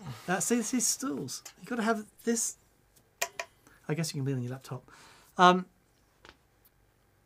Take care of yourselves. Stay safe. Please do. And have a great week. Thank you for joining us. We really appreciate it. We do. Yeah. We do. It's nice to... I feel better than I did when we started. Good. And that's saying something. Good. Yeah. Have a great week. Show on this Friday, 335 versus Les Paul. Fun. Yeah. It's not a real question. No, it's not. It's just for the clickbait. It is.